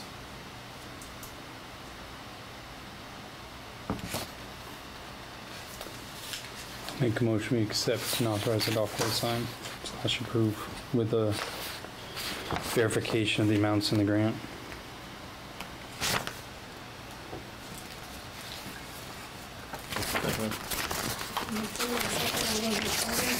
Aye. Opposed, abstained, motion carries. Transportation Alternatives Grant. The state has opened transportation alternative grant process.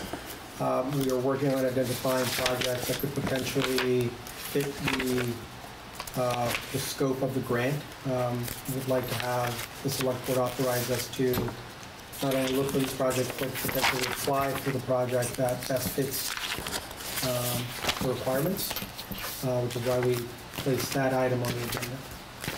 But before we do apply, we would like to mention that we're going to make sure that if the project, if we're going to propose a project, it's not going to set us back too far with any future projects that would better be served by grant money. Is this the one you're looking at, the salt shed? I sent you. Yeah, it's the one you sent me. Yeah. But we could potentially not do the salt shed, try to extend that life a little longer and find some other stormwater mitigation project. Just give us the money.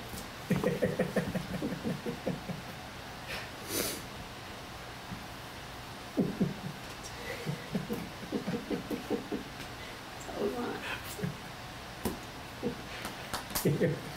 So you want a motion to allow you to apply for transportation alternative grants? Yes, please. That's my motion. Second. Those in favor? Aye. Aye. Opposed, abstained, motion carries. Old business. Yeah. The local emergency operations plan is something that we have to file with our Regional Planning Commission.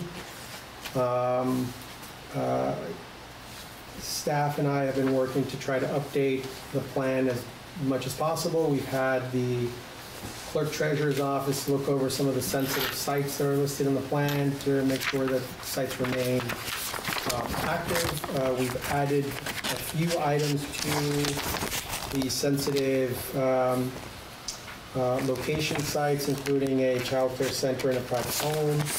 We've updated the contact information for emergency personnel, including our new fire chiefs and then also our new law enforcement representatives. This is, what you're looking at is the base plan. It's essentially the only portion of the local emergency operation plan that is required to be submitted to a regional planning commission. There are other appendices that we can continue to work on to augment it, which includes mutual aid to other towns and vice versa. That is a more lengthy process, so in order to continue to bog down the process to get those MOUs into place, thought it'd be best to just get what's necessary to our regional planning commission and continue to work to have those appendices completed later.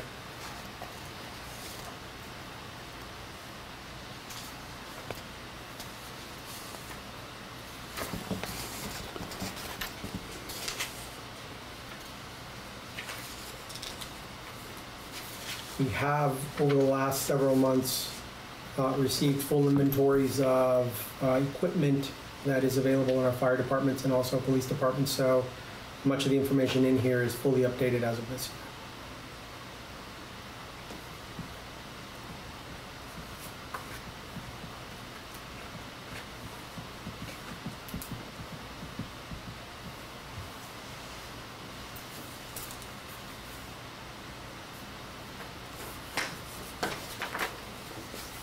The board has to adopt it before it goes there. That's right.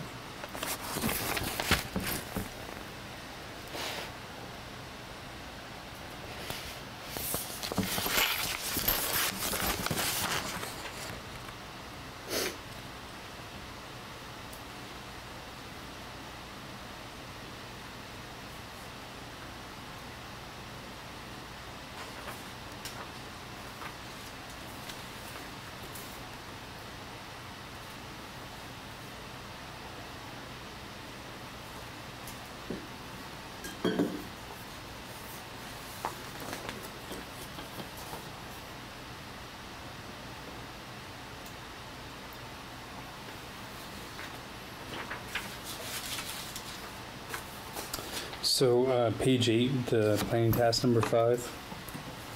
So just trying to make sure I understand. So it's a primary and secondary, I assume, for P&S. That's right. So select board has the primary responsibility for floods. I went back and forth on that one. Much of it is pre-planning for floods, just to, if we have a rainstorm that's coming out, we know where we typically have floodplain areas. So we would work with our town engineer, with staff to identify those areas.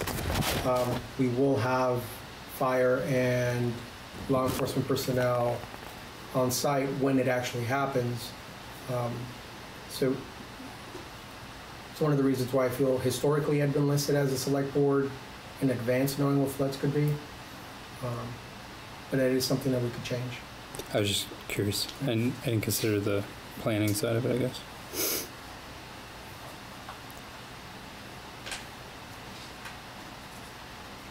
And I think the power outages, that makes sense. Although I've never seen them at 2 in the morning. Power outage? Or- No, Oh. the public works out there with us. Oh. Yeah.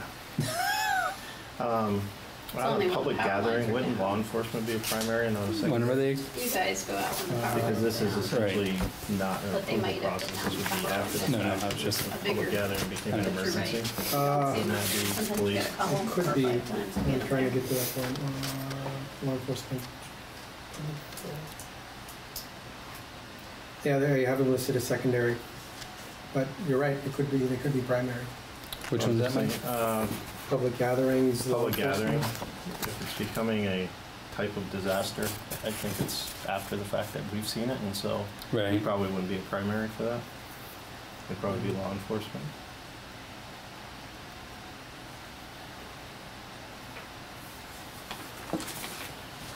Also, I'm not sure Jim and Barb Townsend still own the fuel tanks. I thought he retired and they were done with it.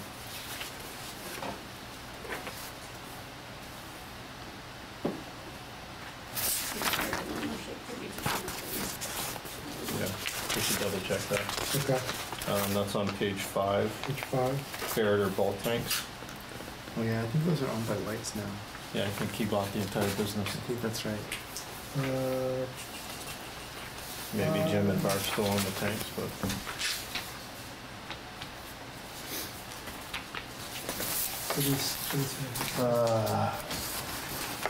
no, down here.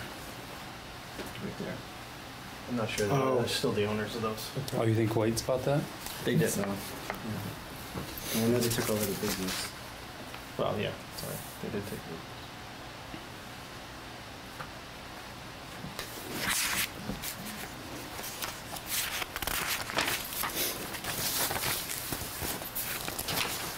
So I have 2 changes. One on page 8 for primary response to law enforcement for public gatherings, and on page 5 to confirm ownership of the site at 6 Holt Street.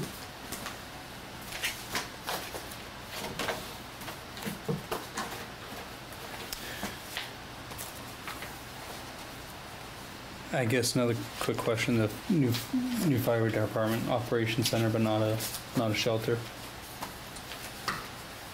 I spoke with Jay about that. In terms of shelter, I mean, there's a kitchen, but we don't have, my understanding, like the cots. There's no cots or anything. Yeah, so we didn't list them as a,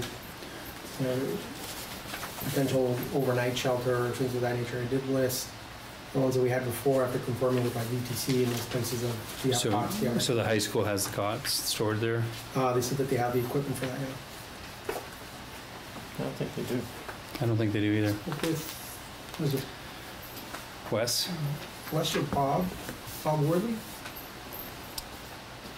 Yeah, I think he works with Wes. They confirmed that they had overnight shelter supplies, but I could check with them again.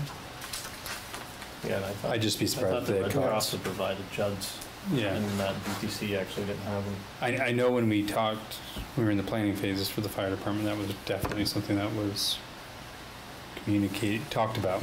I didn't know what the final decision is, so. Okay. But it may be another opportunity. For the third item, check with Bob and Wes to reconfirm shelter supplies. And I guess if cots are a requirement, are we prepared with those as a town perspective?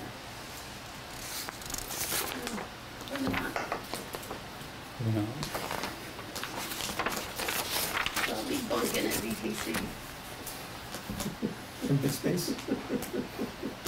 I'll go up there. Old dorm.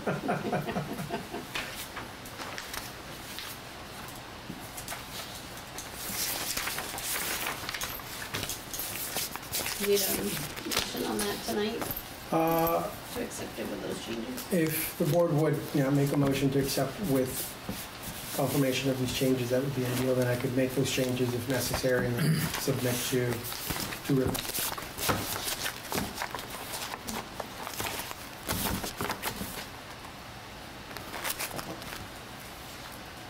I'll move that we accept the local emergency operations plan with the changes as we discussed. Second. All those in favor? Aye. Opposed? Abstained? Motion carries. Ready district discussion. We don't have any representatives or any of our 3 representatives to EC Fiber. We sent an invitation, we received 1 reply, and also a personal visit from Jerry Ward, I believe our second alternate. The conversation revolved around the need to have both the Ready District and also EC Fiber's presence. What spurred that invitation was a previous conversation that I had per Paul Haskell's request to speak with Paul Giuliani, the attorney that has worked with EC Fiber, and gotten that group to where they are now. In my conversation with Paul Giuliani, a concern was expressed in having 2 groups with the same mission in town. He was not opposed to a Ready District, but had expressed serious concerns with having a Ready District unless there was a letter of support or some kind of support issued by EC Fiber. So we left the conversation at that point. I reached out to Paul Haskell. He confirmed that EC Fiber would not support a Ready District. I then reached out to EC Fiber, our representatives to EC Fiber, and they confirmed that the reason for why a potential Ready District is being proposed to the board is because EC Fiber has prioritized other areas that are now being proposed in the Ready District, which includes Stock Farm Road, East Bethel Road, the Fish Hill Road neighborhood. So I have yet to speak with Paul Haskell again after having these conversations, but my sense is that a Ready District is being proposed because of a frustration with EC Fiber for not prioritizing this particular neighborhood. And so that's where we are now with the Ready District and EC Fiber. So just to make sure I understand you, you're saying that EC Fiber is now saying that those areas are high priority areas for them to cover? No, there is a group that's lobbying EC Fiber to make those areas high priority. Okay. EC Fiber they have not said that those areas are not high priority, but they have said that other areas are priority. Okay. And so money is being diverted to other areas throughout the state. Our group in town feels that that would be a priority, has made it publicly known to EC Fiber that it would be a good idea to extend services to East Bethel, Stock Farm Road, Fish Hill Road. Their request has not been fulfilled, which I believe is what spurred this sense of frustration with, now there's this opportunity with a ready district, let's move forward with it to get what we want in that neighborhood.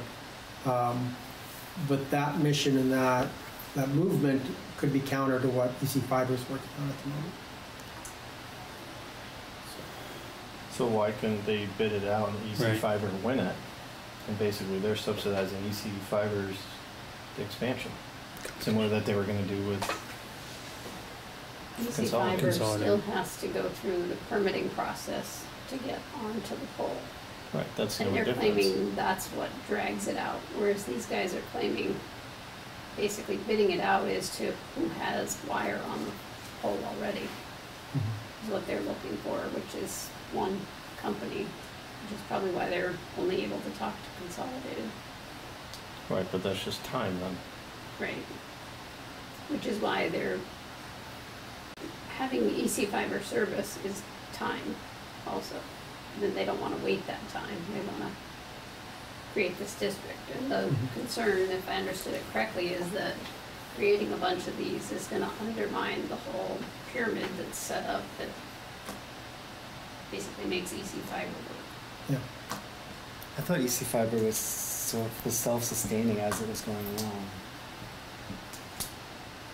That they're not counting on additional built-out areas to guarantee a future business model. If that's the case, I'm not sure why they're so concerned about this district being formed then. Because they want the money eventually, maybe. I don't know. To me, I've been meeting with some teachers, and a lot of the themes that I'm hearing from the locals, the teachers of the school systems, is, hey, look, we're 10 years behind on some of the stuff we're able to do because they can't assign online homework or math problems online to a class because some portion of that class can't get online. So they're really looking for solutions to help them out. And so whatever we can do to get high-speed internet or some better form of internet to the folks in the rural areas of our community is super important, I think. And I think it's going to make some of our classrooms more attractive, our schools more attractive, and also benefit our young people for sure. And I don't know how that works with this whole political or money or pyramid or whatever it may be, but Part of it says they aren't concerned enough to show up. Is it, how big of a concern is it? There was 3 of them, and not one of them could make it here tonight to try to explain what their concern is. they being Our 3 appointed reps to the EC Fiber board. Oh, the EC Fiber folks. Okay, I wasn't sure if you meant Ready or EC Fiber. Oh, Reddy's not here either. Point How taken. important is that to them? I mean, it sounds like things might be changing, but the track record for EC Fiber is that it takes a really long time for service to happen. So if someone says we can form a ready district and they can actually make it happen in a short period of time, and it saves years for those people to get online with a reasonable connection. Yeah, but I'm not sure I want to stand in their way. Months, and it's because of funding. So they got to get permission to get on the polls after they get the funding. So if this district's going to provide the funding, now it's just a few months to get permission to go on the polls. That's a totally different estimate. And EC Fiber scheduling, right? I mean, if they have some plan, some layout that they're working, I don't know how much of an impact would be for them to change that or modify it, whatever it is. Well, just be in addition to it, wouldn't be changing it. But if they're promised areas, hey, you're going to get here, you're going to get here, then all of a sudden that district goes, or that area goes to the end of the list still. I don't know. Yeah, but I think it supplements their plan, not. Could be they add staff and they hire more crews and they can get twice as much work done. I don't know, but They hire all their work done anyway. Yeah, I think they're hiring. Most of it, I think. I do. So, I don't think there's much staff there. I think they do it all with contracted. I don't know. I just know from a housing perspective, from an education perspective, it's definitely a whole. It's certainly one of the topics that comes up over and over again is getting high-speed access to every corner of our region as fast as we can.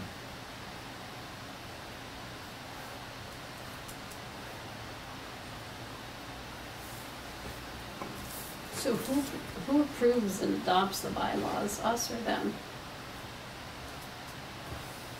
For the Ready District, there was some confusion with the way it worked, because my understanding is that the only involvement from the Select Board in the Ready District is appointing representatives to the district, and then the connection ended. I haven't looked into how the actual bylaws are created. Well, we create the Ready District, Yeah. right? We give The them existence of the the boundaries. authority yeah, to exist. I just wonder if we can do it so that they have to go out and competitively select. Or we put something in their bylaws that require them to competitively select who they 3 quotes. work with. Yeah. We gotta do it sometimes. That's the town purchasing policy. Well, Anything it's over a federal certain- government, it's everything, yeah, for any sort of government, yeah. 3 Sometimes we're quotes. shaking them out of the trees to give us a 0 quote. Not Right. interested, just so we can say we got 3.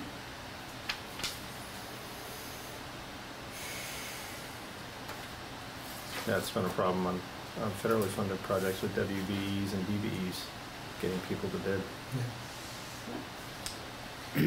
So if the board would like, I could continue working on the process, find answers to the creation of the bylaws, understand how, if the board would choose to create a Ready District, how it would either work with or directly conflict with, or what its relationship would be with EC Fiber. Then I could report back and then give an opportunity to our EC Fiber reps and Paul to come back and speak from their perspective again, If we can't get our reps to do it, we may have to go to the actual board. the executive director or manager or whoever it is, Yeah. EC Fiber, to get somebody.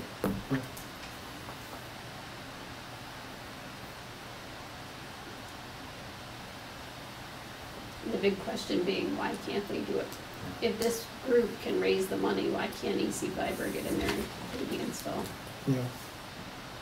Especially since they could then carry it through to other people at the other ends of this district. And our reps to EC Fiber, those are people who are acting in the best interest of the town, right, as our representatives. So they're not necessarily people who are representing EC Fiber to us, trying to protect that as an organization. Right, so that might be why we're not seeing them showing up. The latter would be why? Just that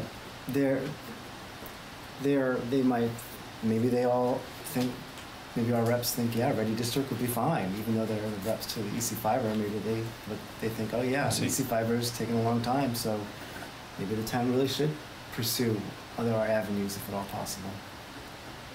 They have no objection to this process. EC Fiber itself might. I do know that 2 of our 3 reps are connected in a certain way, some in ways that they would choose to not share in public just yet. It's not to me to release their news, but I think you're right in that there are issues there. They're not entirely opposed to it, but we're in Randolph. Our representatives know the Ready District interested party, and so there's a relationship there. Yep. Beautiful. More people we get competing for this, the better, as far as I think. Yeah, it's hard for me to see a downside for the town. I'll report back with more at the next meeting. Contract with Orange County Sheriffs. We have Right received. one yet? What is they doing? I said we haven't hit the right one yet. We received notice from our Randolph Police Department officer, the sole remaining officer, that he will leave or has resigned his position effective as of September 16th. So that will leave the Randolph Police Department with no police officers. I would like to request that the board authorize me to amend the existing agreement with Orange County Sheriff's Department to include an additional 40-hour shift at the same existing rate of $46 per hour, so that we could cover all of the shifts. The ones that will be, at the very least, the ones that will be no longer coverable by our departing police officer.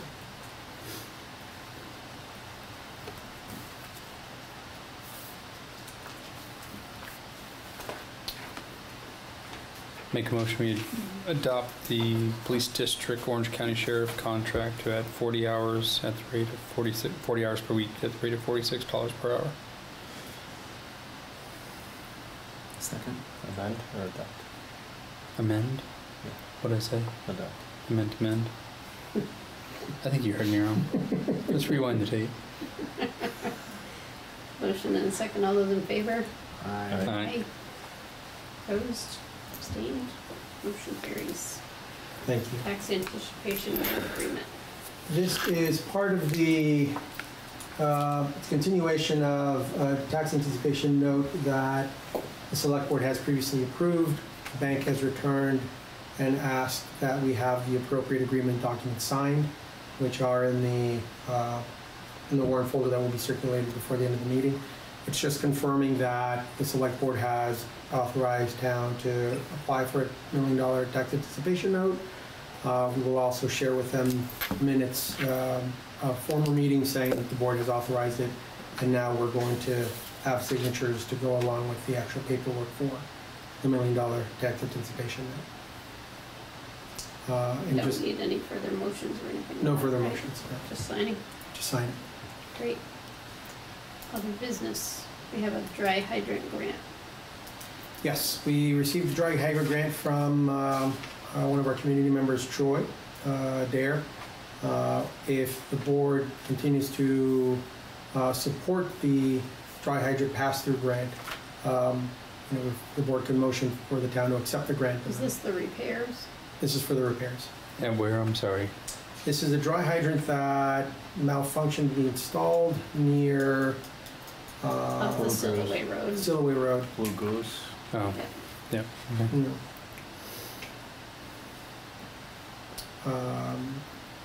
So the town will not lose out on any money. It would be paid for by the person that installed it. They just wanted us to help.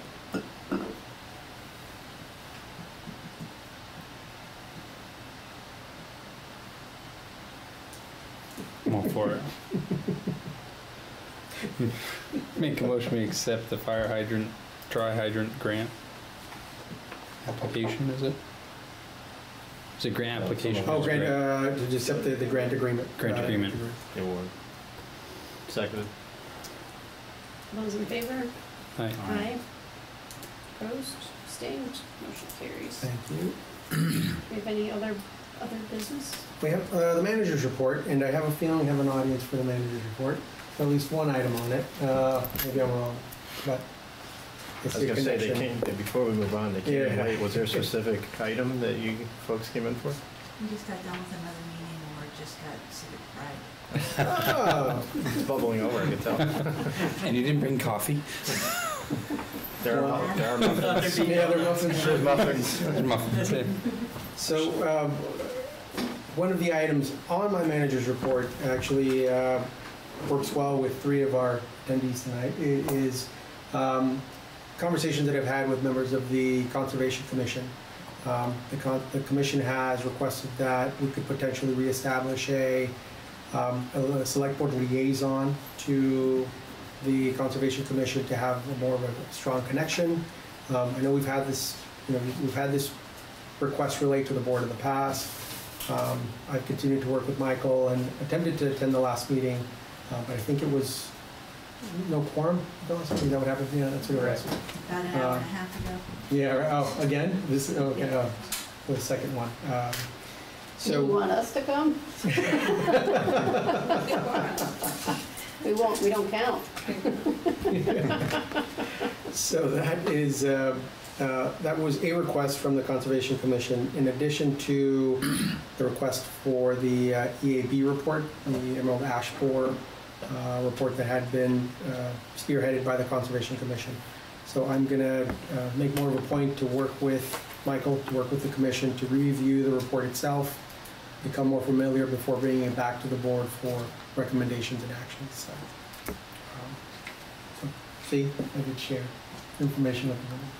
The part that was missing on that was, like a recommended plan. What, because it went from 0 to $1 million, right? We could do nothing or we could give you $1 million. Well, I think that, So, yeah, my impression of it is that it's the kind of thing that needs some kind of subcommittee or organization to decide what to do with it. Like it's a pest management plan specifically for this forest pest of the emerald ash borer that is not prescriptive, but it provides options and lays out some of the pros and cons of those options and leaves it up to a group of town decision makers to decide, you know, what we want, you know, people with the purse strings probably, to decide how do we want to mitigate this risk and what do we want to do with it.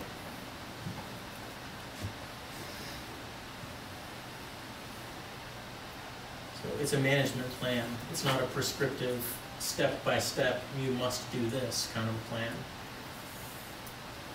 I believe when we had the last presentation, maybe Erica, it was looking to accept the plan and move into action on it. I think the last time was when I came, that was last June. And there were certain recommendations. There were options and then there were recommendations. One thing being establish a budget for some tree removal, and that is, you know, and the plan offers amounts from 0 to, like you said, a huge amount, but it's up to town planners or you all to kind of decide how far you want to go and how much of a budget you want to create for it. But there's some other steps to take also, like just having like a place to put debris once it starts coming down. You know, where's that going to be? Where's that area going to be? Is it going to be in combination with another town, like you're going to work with Braintree or another town to have a common area? But the idea being not only mitigating the effects of the pest, but perhaps even more importantly, preventing, you know, future extreme costs due to like weather when these trees that are dying and you have a windstorm and all of a sudden you've got tons of limbs and roads that require a lot of town employees and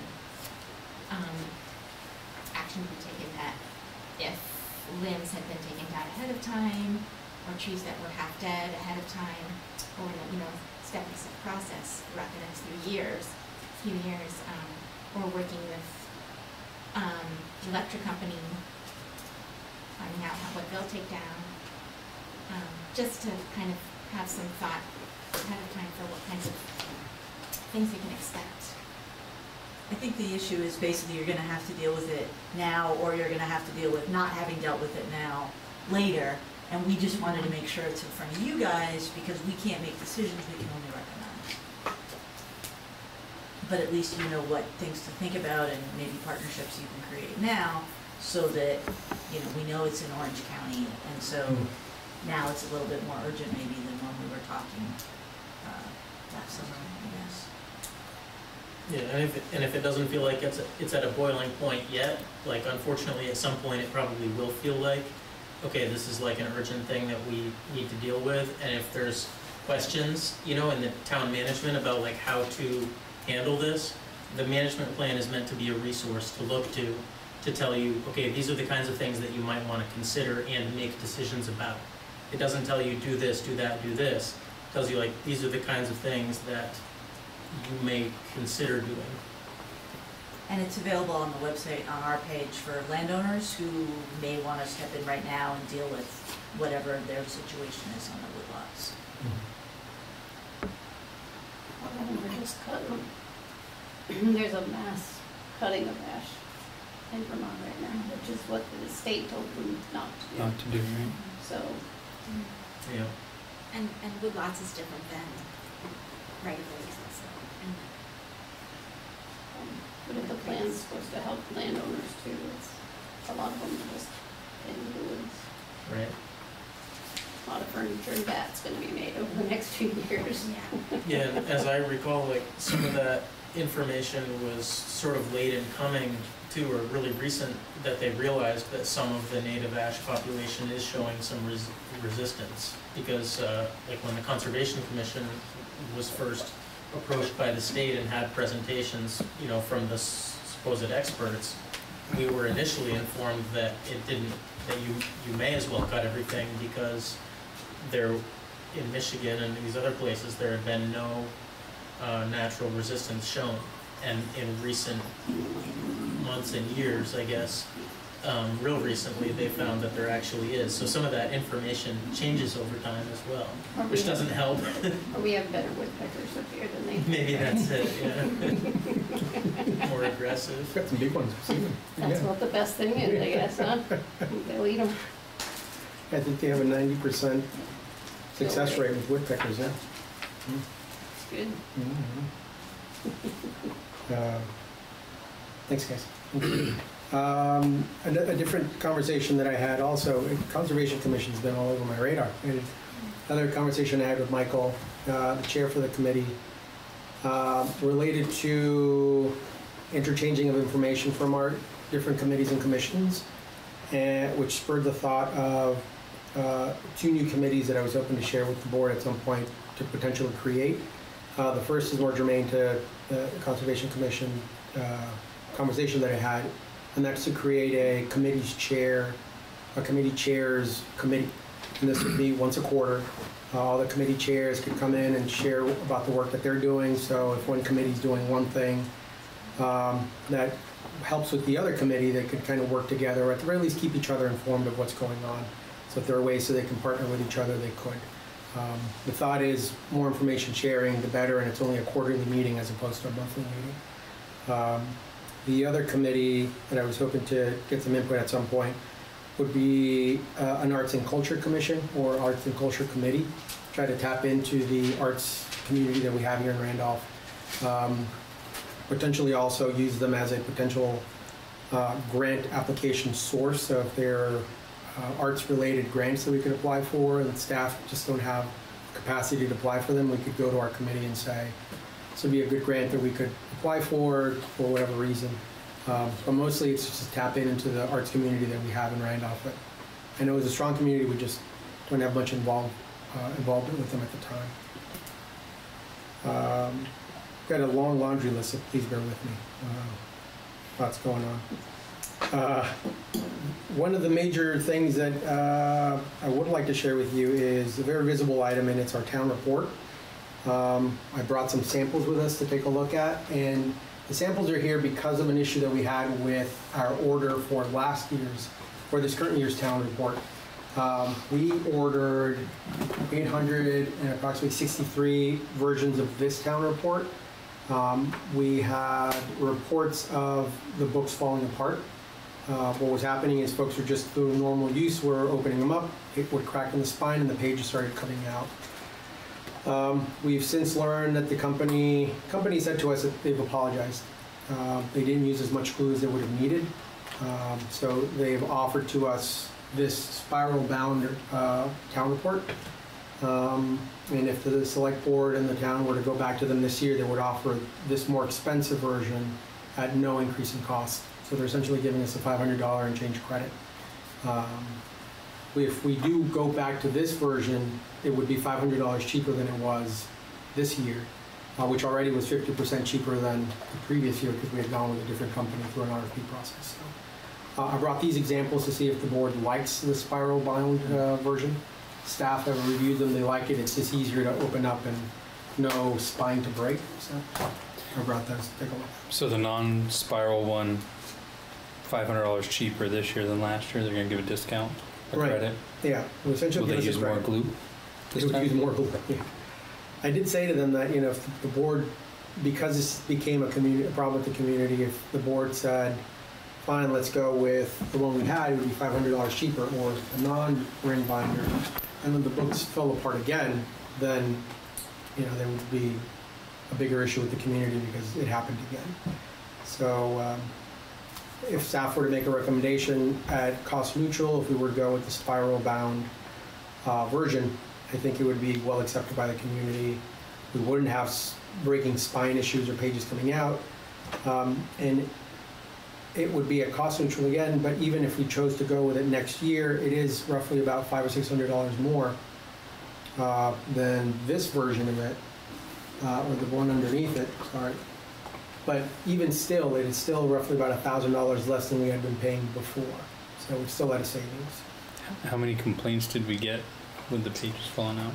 I had 2 or 3, but there were also issues that I think complaints were being made to other people.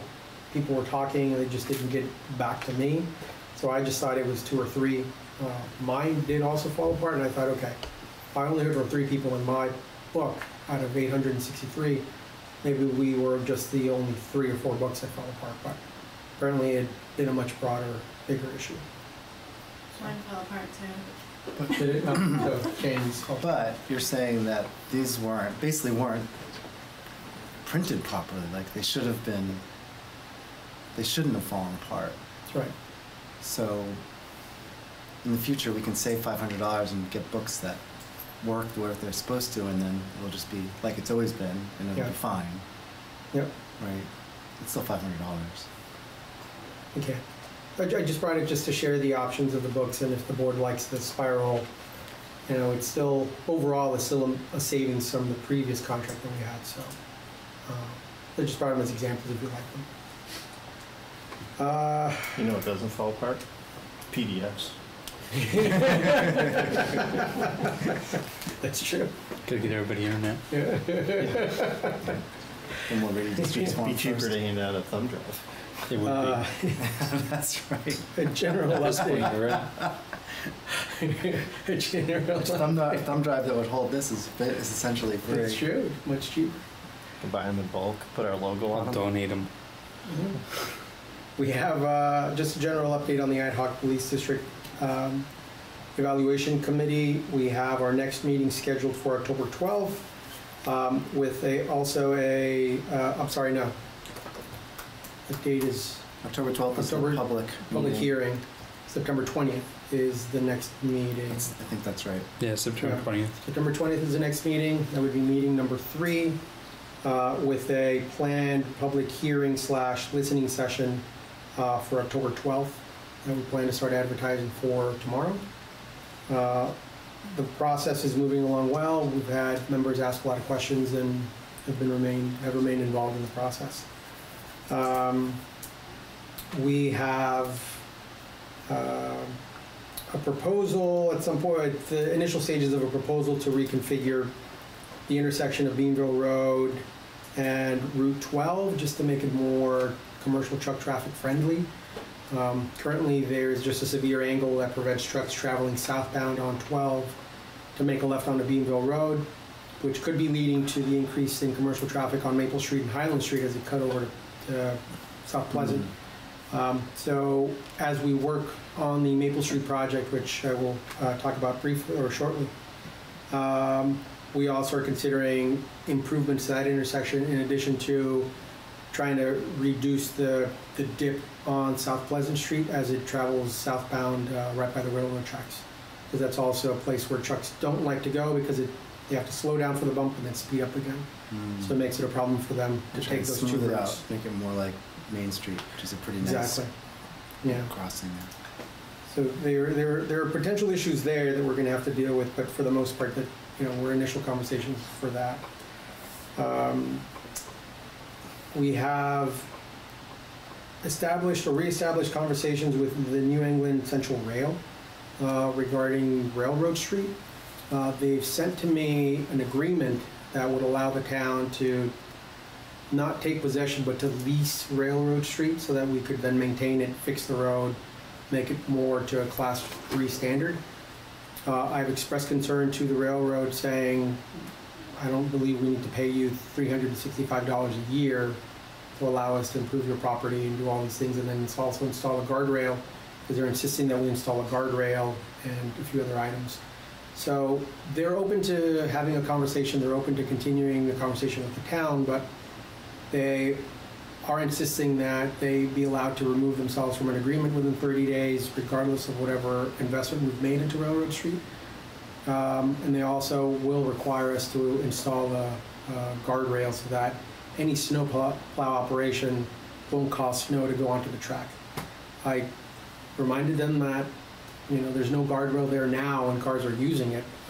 I took photos and sent them to them of the condition of the road, but they're holding firm, so. The guardrail piece has been in the conversation from the get-go. Even a few years ago when we were dealing with it, when I was here. Mm-hmm. They've always been pretty. So who's plowing it now? There's private landowners? Last year it wasn't plowed at all. It wasn't plowed at all? No, which added to the frustration. Because there was a with the huge residents. pile of snow in the middle Right. of the road, so someone plowed it to that pile. Like they plowed the road up to make that pile. And real estate. Yeah, I'm sorry, I meant to say that the town didn't plow it at all. Right. Yeah, there could have been That's private. So is Railroad Street from Maine back to Pleasant? I mean, is that the whole thing? Is it the entirety? It's the entirety of it, yeah. And that's the side where Al's Pizza. Yeah. That side of the road. I just didn't know if they owned from the back of Al's parking lot to the, you know, certain, or if it was the. It's just the whole entire stretch. Yeah. So, The ongoing ins and conversation. out is also pretty standard Mhm. in a rail agreement. Yeah. I haven't seen them exercise it, but it's there. Yeah. They're willing, from my conversation with their representative, they're willing to potentially waive the $1 a day fee for the lease. So, you know, at least that's a give. So, you know, I'll continue talking to them. How much do we think it costs to, I mean, is it just filling in the potholes of gravel? I mean, to get it to a passable? Or is there like a whole grading thing and sloping and drainage? And Yeah. Yeah, right now, the water all slopes right towards the building that the real estate folks are in. Yeah. One and of the. And in the middle of the pizza place parking spot. Yeah. There's always a puddle there. Some of those craters are literally craters. They're like 8-10 inches deep. Yeah, I lost my truck there once. Lost my truck. It did cost, and it could be an apples to apples situation, but on Furnace Road, that project cost us over $100,000 for that large segment. Well, it was paid for by the state. That large project was $160,000. Well, not 160, but over $100,000. Taking the same type of work and putting that on Railroad Street, it could be more costly because it's a smaller road, but you know, if we took just an estimate of the same distance of Railroad Street to the same distance of Furnace Street and say, well, it'll cost us $20,000-$30,000 just to do like a shim and overlay and not dealing with the stormwater, but we would have to deal with stormwater and guardrails. So we'll keep working on it. We talked about the on-house roads. We had a change in personnel assignments. The duties of HR director have been reabsorbed by the town manager's office. So now the human resource department is operating out of the town manager's office. So I'm performing those duties now. So if you have any questions personnel related, please feel free to come and see me.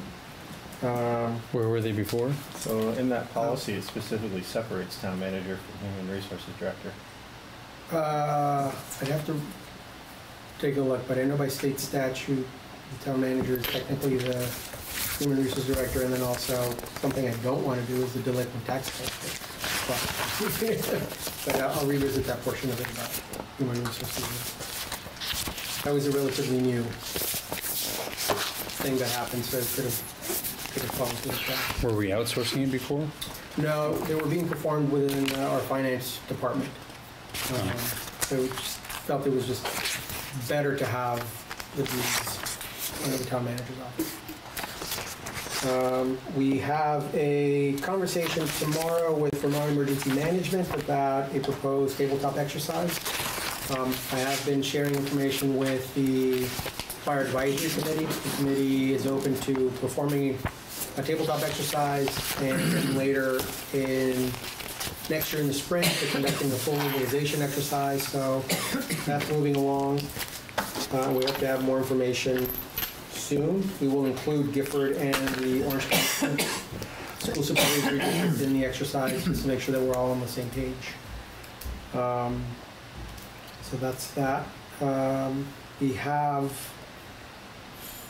a meeting scheduled between the town and RACDC. This would be a goal setting meeting. I received confirmation from Julie that we have a meeting time and date.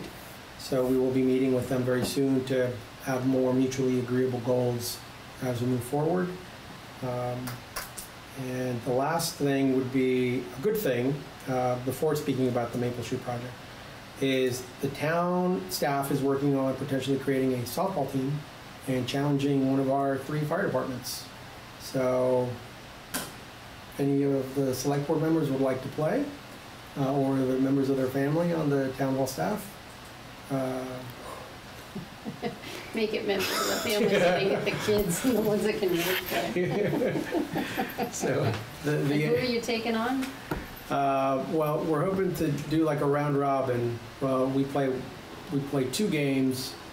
Well, we're gonna have to play a fire department for each one of the games, and then the other 3 fire departments will play each other. So it'd be a round robin, 4 teams. Try to make it a family picnic at one of our local parks. Try to just build camaraderie. So if we don't all pull something. So if there's any interest in joining the team, please let me know. It's very competitive, so you gotta hurry up. Tryouts will be Saturday. Tryouts to Saturday. Yeah, they're gonna practice for a month, and then call the fire department and say, hey, you wanna play tomorrow? Well, I'll tell you that we only have 3 members on the team right now, so it's gonna be a long haul. The last issue is the Maple Street project.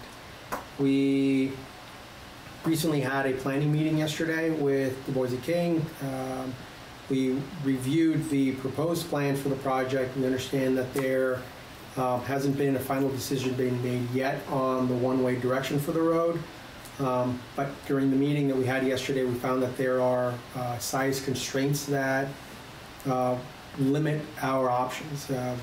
We did recently learn that Green Mountain Power will be able to move the light poles within a relatively short amount of time at their expense, which is great.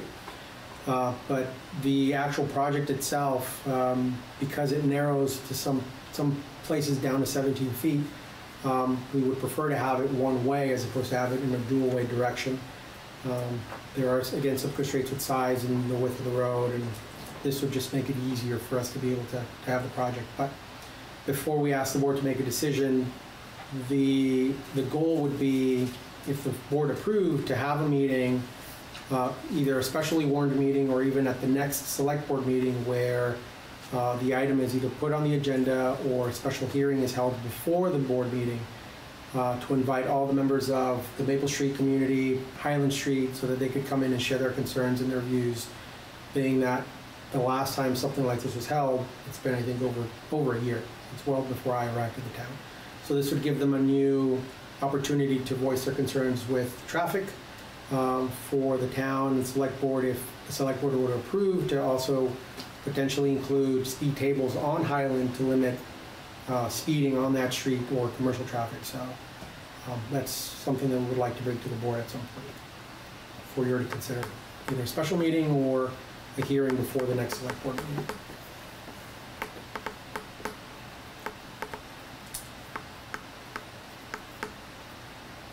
We could definitely would need a decision now. It's under the manager's report, so we wouldn't be able to have one, but a conversation that we could have moving forward.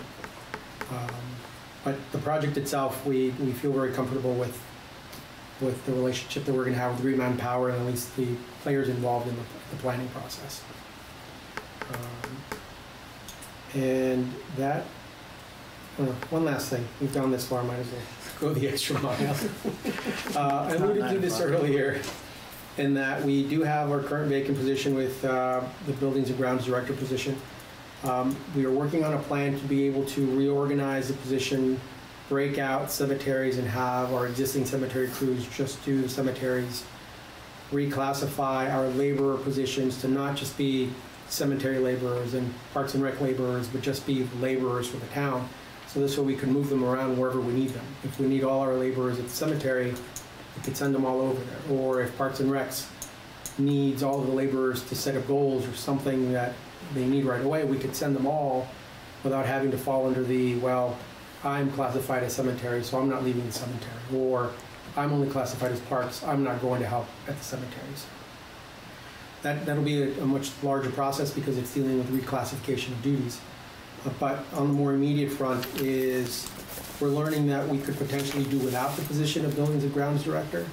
And if our conversations with Gifford or the school district go well, we could potentially farm out the Buildings and Grounds duties to their maintenance crews.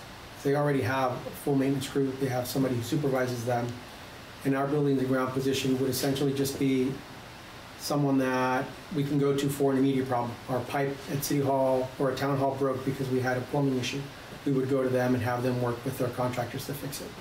Or if we have our emergency generators that need to be serviced once a year, we can go to them and say, this is the job, this is what you need to do, these are your checklists, you need to do them for us. It's still a preliminary conversation, it's still in flux, but if the savings are there and the duties that could be incorporated with the school district maintenance team or Gifford maintenance team, then what I could then do is bring some options to the board and see if we can work something out with those agencies. So, and that is it. That's what I have for the manager's report. On the agenda, we have executive session pursuant to 1 VSA 313F, attorney town communications.